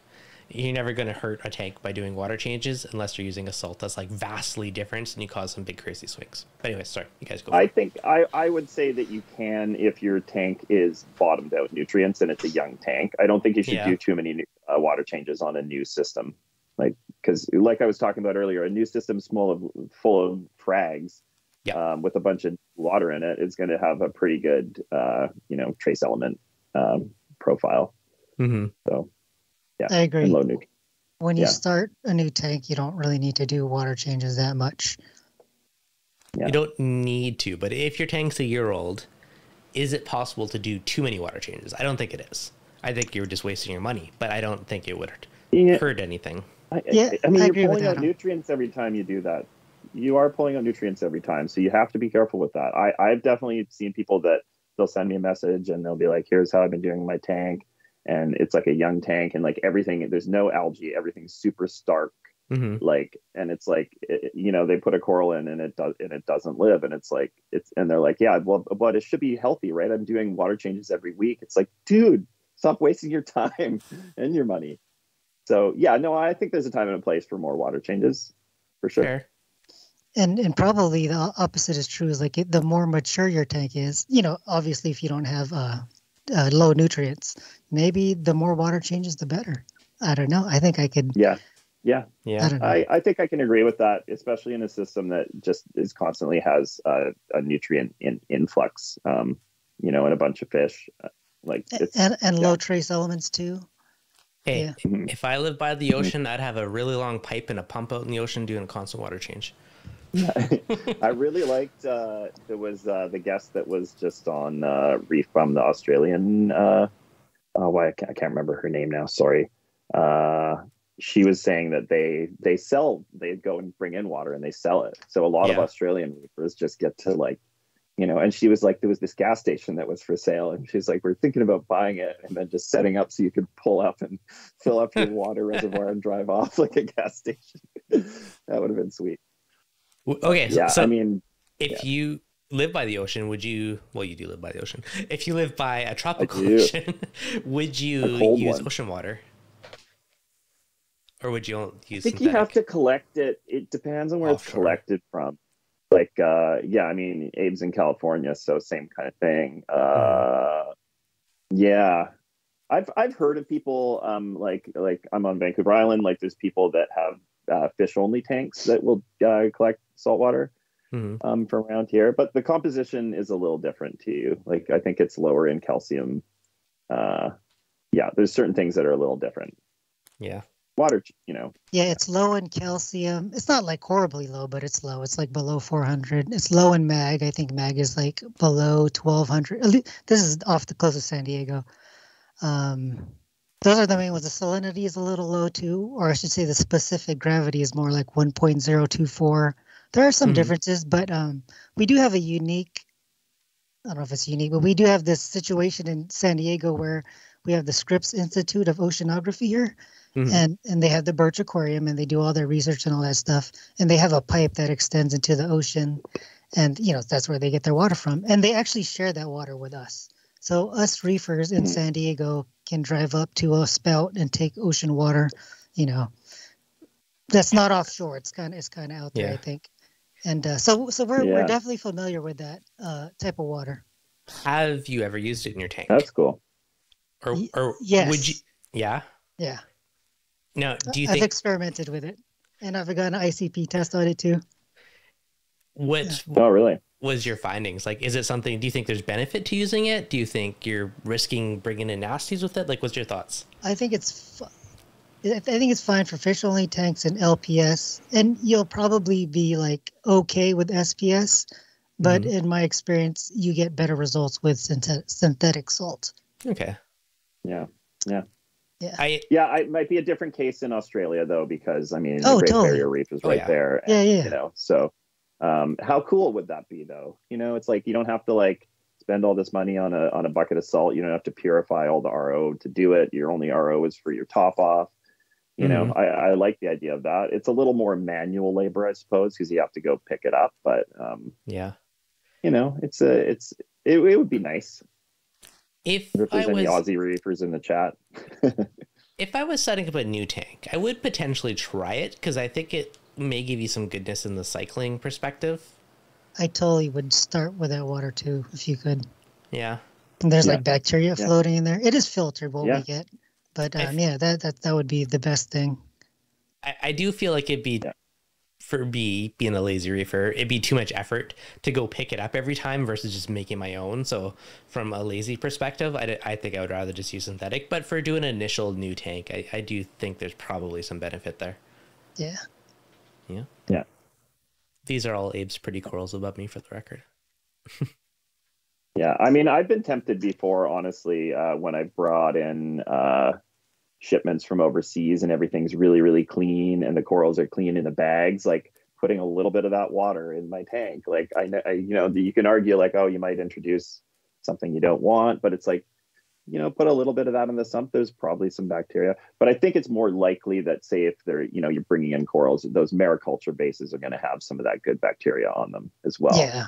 Totally. You know, but, you know, unfortunately, I've kind of made the decision in the past, you know, 6 months to a year, I just immediately just cut the base and remount, just because it's just too hard to see anything that there could be any eggs or anything on there. Yeah, that's definitely a big thing. I used to be the same way. Like I would put in everything. I'm like, the more diversity, the better. But now I'm terrified of like flatworms or any other little pests that could potentially make it in your system. Yeah. Yeah. Super not cool. When it gave new corals, is the whole thing going in, or do you frag off bases? Oh no, I frag off bases. Yeah. But I have a quarantine tank too, so yeah. Yeah. I think that's a perfect world. Ideal way to go is throw any new coral in quarantine and make sure it's safe. But not many of us do that. You guys both do because you have big systems and you're a better man than I. But it's awesome. It is definitely the way to go if you can. Yeah. Yeah. And it sucks because sometimes like a maricultured piece comes in and it's like, it just, you can't really get it off the base without sort of ruining it. And you're just like, oh, like it's so nice looking. It looks clean. It's like, I don't want to freaking cut this thing off. I know it's never going to look the same, but yeah, it's the best way to ensure. But Abe, does your QT system, is it plumbed into the main one or is it its own separate? It's its own. Yeah. Yeah. Cause I've wondered about that before where I've been like, well, if it's a QT system and it's like, overflow is going through a filter sock and it's like, you know, it has to go through all of these chambers and a skimmer and all of these things before it gets into the main tank. It's like, what are the chances of, and say there's a UV too, that maybe zaps anything that's in the actual water column. I don't know, like, could you have a QT that's attached to your main system? Anyways, my little method that I did actually recently is I have a little kind of cube tank that's hooked up to one of my systems, and I filled it with peppermint shrimp. Mm-hmm. And basically anything that goes through there, these peppermint shrimp just go over it all. And when you get enough of them in a small concentrated area versus a tank where there's all, I'm sure like in a big display tank or a big system, there's tons of things for them to pick out and eat. But if you just have them isolated in a little tank, they're going to eat all the nudibranchs and flatworms and crap on there. So it's kind of like the biological version of the QT system where you just kind of like, get those shrimp at it. Specifically, actually, the ones from Jakarta are the best. The species is a little different than the regular peppermint. I think they're called Quackenthally peppermints. I'm pretty sure Chris is the exact same thing because I remember having this conversation with him about a very similar thing. I think he talked about the ones from Florida that he got were the real killers. So yeah, not all peppermints are created equal. Some of them are more timid and some of them are just like ferocious. I find too though with peppermints, like they do better in groups. They're more aggressive in groups where on their own they hide more. Yeah. But just in a tank with some friends, you're probably safe. I agree. Totally. Yeah. Yeah. Now, on your system, Abe, with your separated one, do you pay attention to testing and dosing and everything on it, or you just throw some corals in there and come back in a few weeks, and if it's alive and healthy, you throw it in your tank? What do you do? I don't pay a lot of attention to it. Mainly salinity. I do water changes and I root. That's the thing is I have a skimmer I try to remove detritus as often as possible. I do water changes. Yeah, that's pretty much all I do. I don't really test, except for salinity, because there's not a lot of coral in there. And if if I do water change in there, it's probably going to be similar to that. So. It's on. The only time I actually test salinity is when I bring in a shipment, because I know that the ocean water is generally going to be, let's say fish systems in these exporters, they keep them generally at a much lower salinity. So you want to watch out for that. But I think the coral systems are generally, especially in Indo, they're going to be just ocean water. So it's going to be pretty much like proper ocean salinity. So I always test the salinity of stuff before I put it in my tank, and then I test my tank, and I just make sure that they're, super, super close. Yeah. And if for some reason they were wildly different, then I have to be like, okay, maybe I'll calibrate my refractometer. I'll check a couple of things just to be sure. But they never are. So I was just giving it a bit of thought. If I was to plumb, this would be probably a lot more effort to maintain it. But if I was to plumb a QT system into like your main system, I would have it lower flow run through UV to make sure it just like annihilates anything in the water column. And I'd probably also run it through like one of those big 20-inch, like a 1 or 5 micron sediment filter. It'd be a pain to change them every couple of weeks, but then that would literally kill off anything that was live through UV at low flow. And it would also capture basically any tiny little particulates that could be a pest making it through, right? If you have like a 1 micron, but I do like the big 20-inch one that will actually last a while, but it'd be a bit of a pain to change it. But at least you don't have to worry about dosing and salinity and everything else. So that would be my method. Yeah, I think it's possible to have a QT that's plumbed in. So if you if you end up doing that, let me know how it goes. Yeah, I doubt I will, but that's what I would do. Yeah, you never know. Yeah, exactly. Yeah. So this, I just asked Dan what it was, but his comment, we do the whole kiting out the basing, but the really bad stuff is on the coral, not the base. Oh, Montini nudies are a pain. Those guys aren't really base specific. But... Yeah, I got to say, though, I don't know who from Tidal Gardens is chatting there, but it's nice to have them here. I swear those peppermint shrimp eat Montini nudies and flatworms. The Quackenthale Lysithema or whatever the species is. Those are the magic? I think so, yeah. And unfortunately, sort of out of season right now. So, yeah, if it were up to me, I would have 100 in all of my tanks. Just throw 100 in. Now, I guess the other question is, have they picked on any of your corals, or have you had any issues with that? I don't know. Like I was saying, I had that system that I basically used as my QT, and I would just put the acros after I landed them. Actually, I land the acros, I put them in the LPS system that doesn't have acros, not dip them the first day, just let them settle. And then I would move them to that system and let the peppermint shrimp just go to town on them. And then after that, I would base them and add them to the other system. Okay. So it's like basically like a fast forwarded version of QT, because nothing even gets a chance to develop. Okay, I just want to quickly check in. I just realized this has been a crazy long live stream so far. Do any of you guys got to run, or do you want to call her soon? I just went to the bathroom. Okay. Do you want to keep going, or do you want to call it? I don't want to take up your guys' whole night, but it's also a good random chat. So I'm okay to keep going, but it just depends on what we're anything good in the chat we want to address, or... I'm okay to keep going too. I do find it super cool that there's still 197 people watching. So maybe they want to keep going too. Maybe they have a vote. Okay. There's been lots of questions that I probably missed. So just do like the @ thing in ReefDudes and ask it again, so it highlights it, and I will definitely hit your questions up if there's anything pressing that you guys want us to touch on. Yeah, I don't know. Did we talk about nutrients enough? I don't really know where else I don't we think can go we with did, it. man. But I mean, sometimes we have a subject that we put in the title, and we're just like, oh, cool, we talked about that for 10 minutes, and we talked about a million other things. But it's a loose subject. I agree with that. I find like nutrients these days is a difficult topic. To me, it's like talking about religion or politics. It's like everybody's going to have their own view. You're not going to convince them otherwise, because they have experience. And it's just, to me, it's kind of a delicate topic. But at the same time, I still think that if your nitrates are around 5 or your phosphates are around 0.05, stop blaming your nutrients on anything. Yeah. That's the safe spot to be.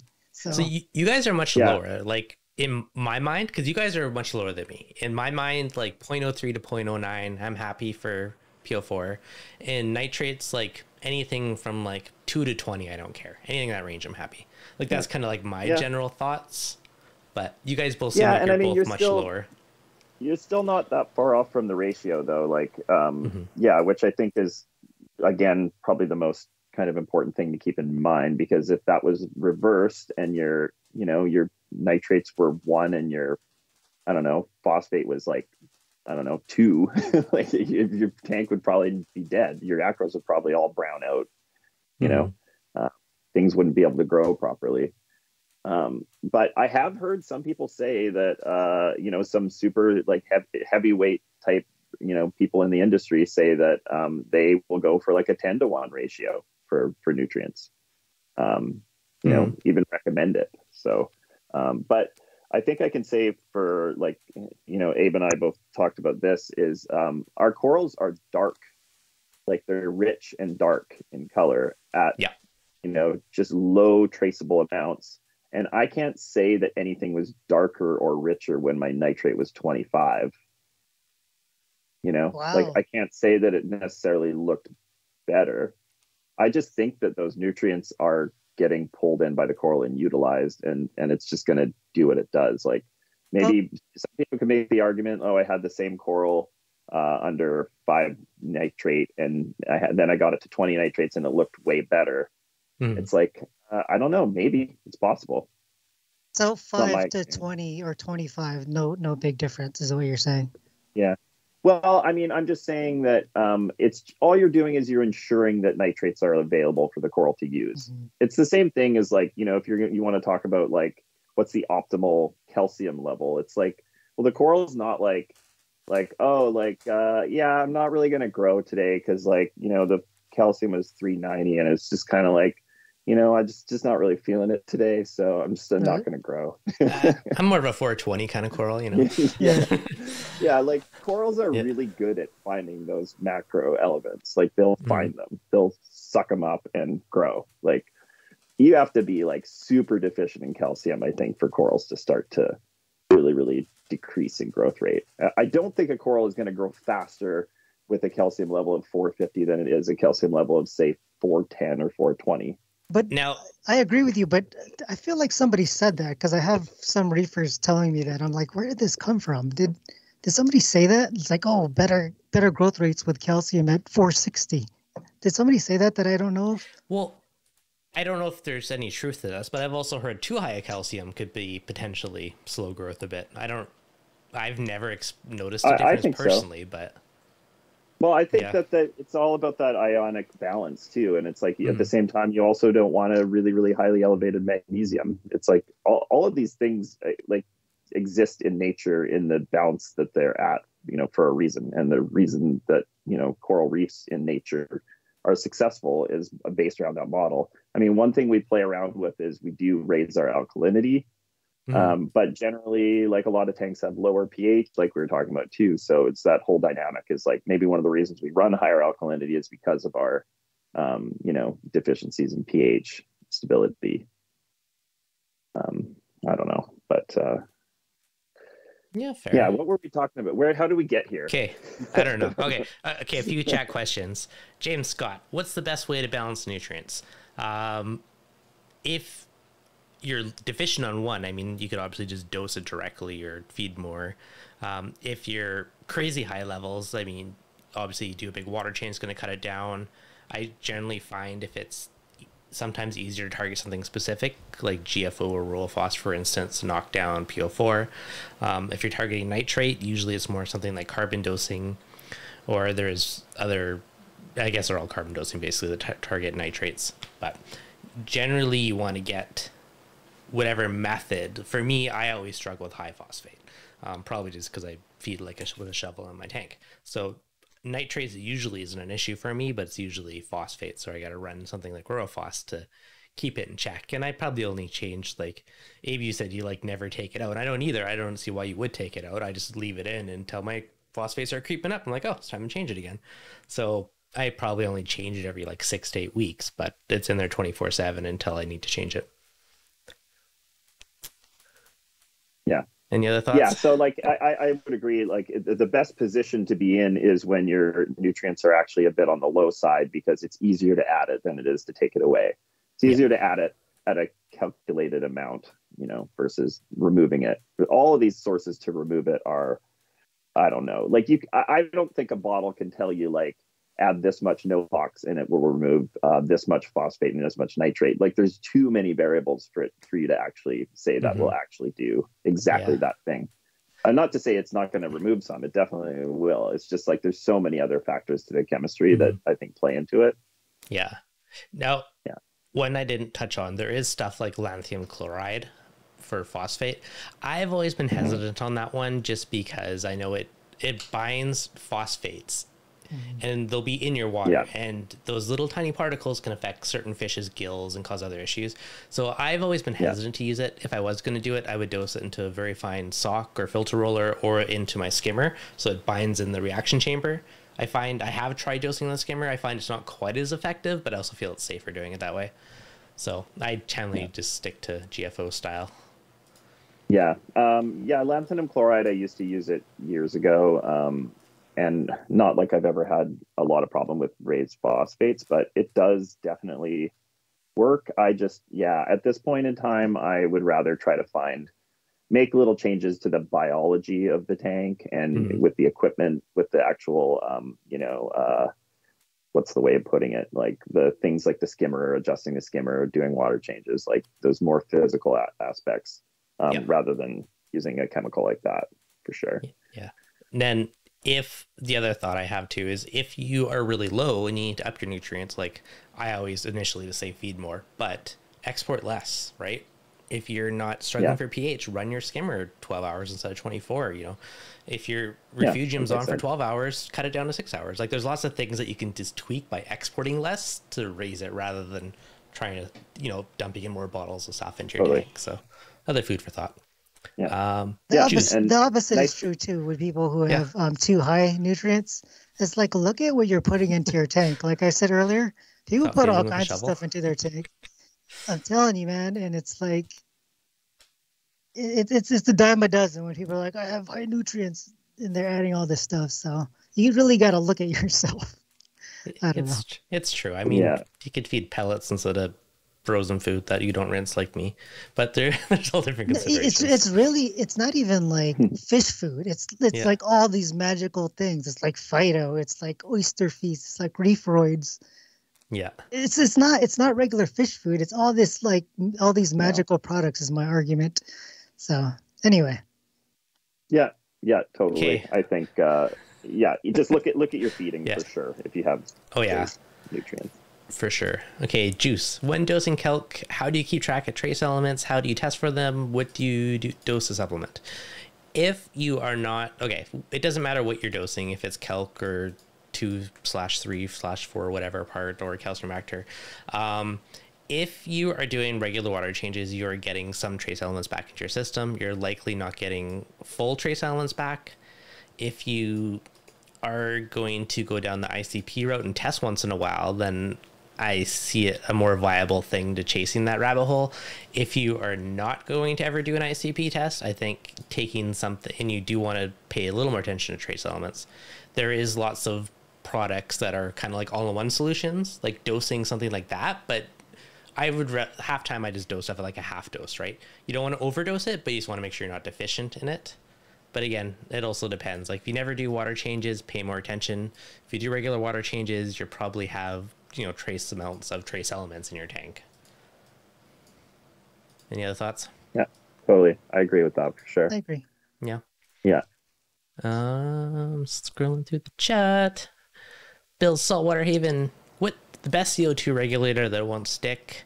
I've used many. I've never actually had one stick, but I've been using the carbon dose for the past year or two. It's a pricey bugger, but it's worked well, and I just like the consistency of it. Abe, what do you use? Yeah, I don't use anything fancy for that. You used to use a calcium reactor. Yeah, I used to use a carbon doser too. Those are I haven't tried everything, but those are very good. If I was to get a calcium reactor again, I would get a carbon doser. Pricey for sure, though. Would you get a calcium reactor again, or would you just stick to your 500 mils a day dosing? No, yeah, I'm close to getting a calcium reactor. But I'm going to hate that I still have to dose elk on top of that. But I do that. Hey, I have calcium reactor and elk dosing right now.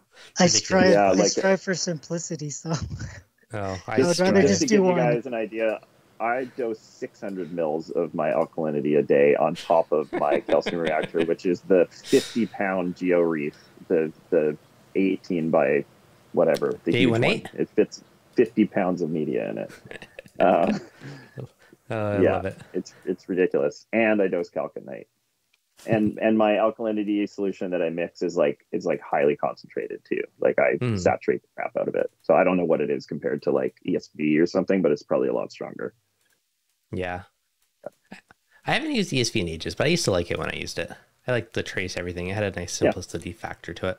It seems like a great product. Like all those company made 2-parts are pretty good. It seems like people have good results with them, like ESV, and I guess Braywell sells one.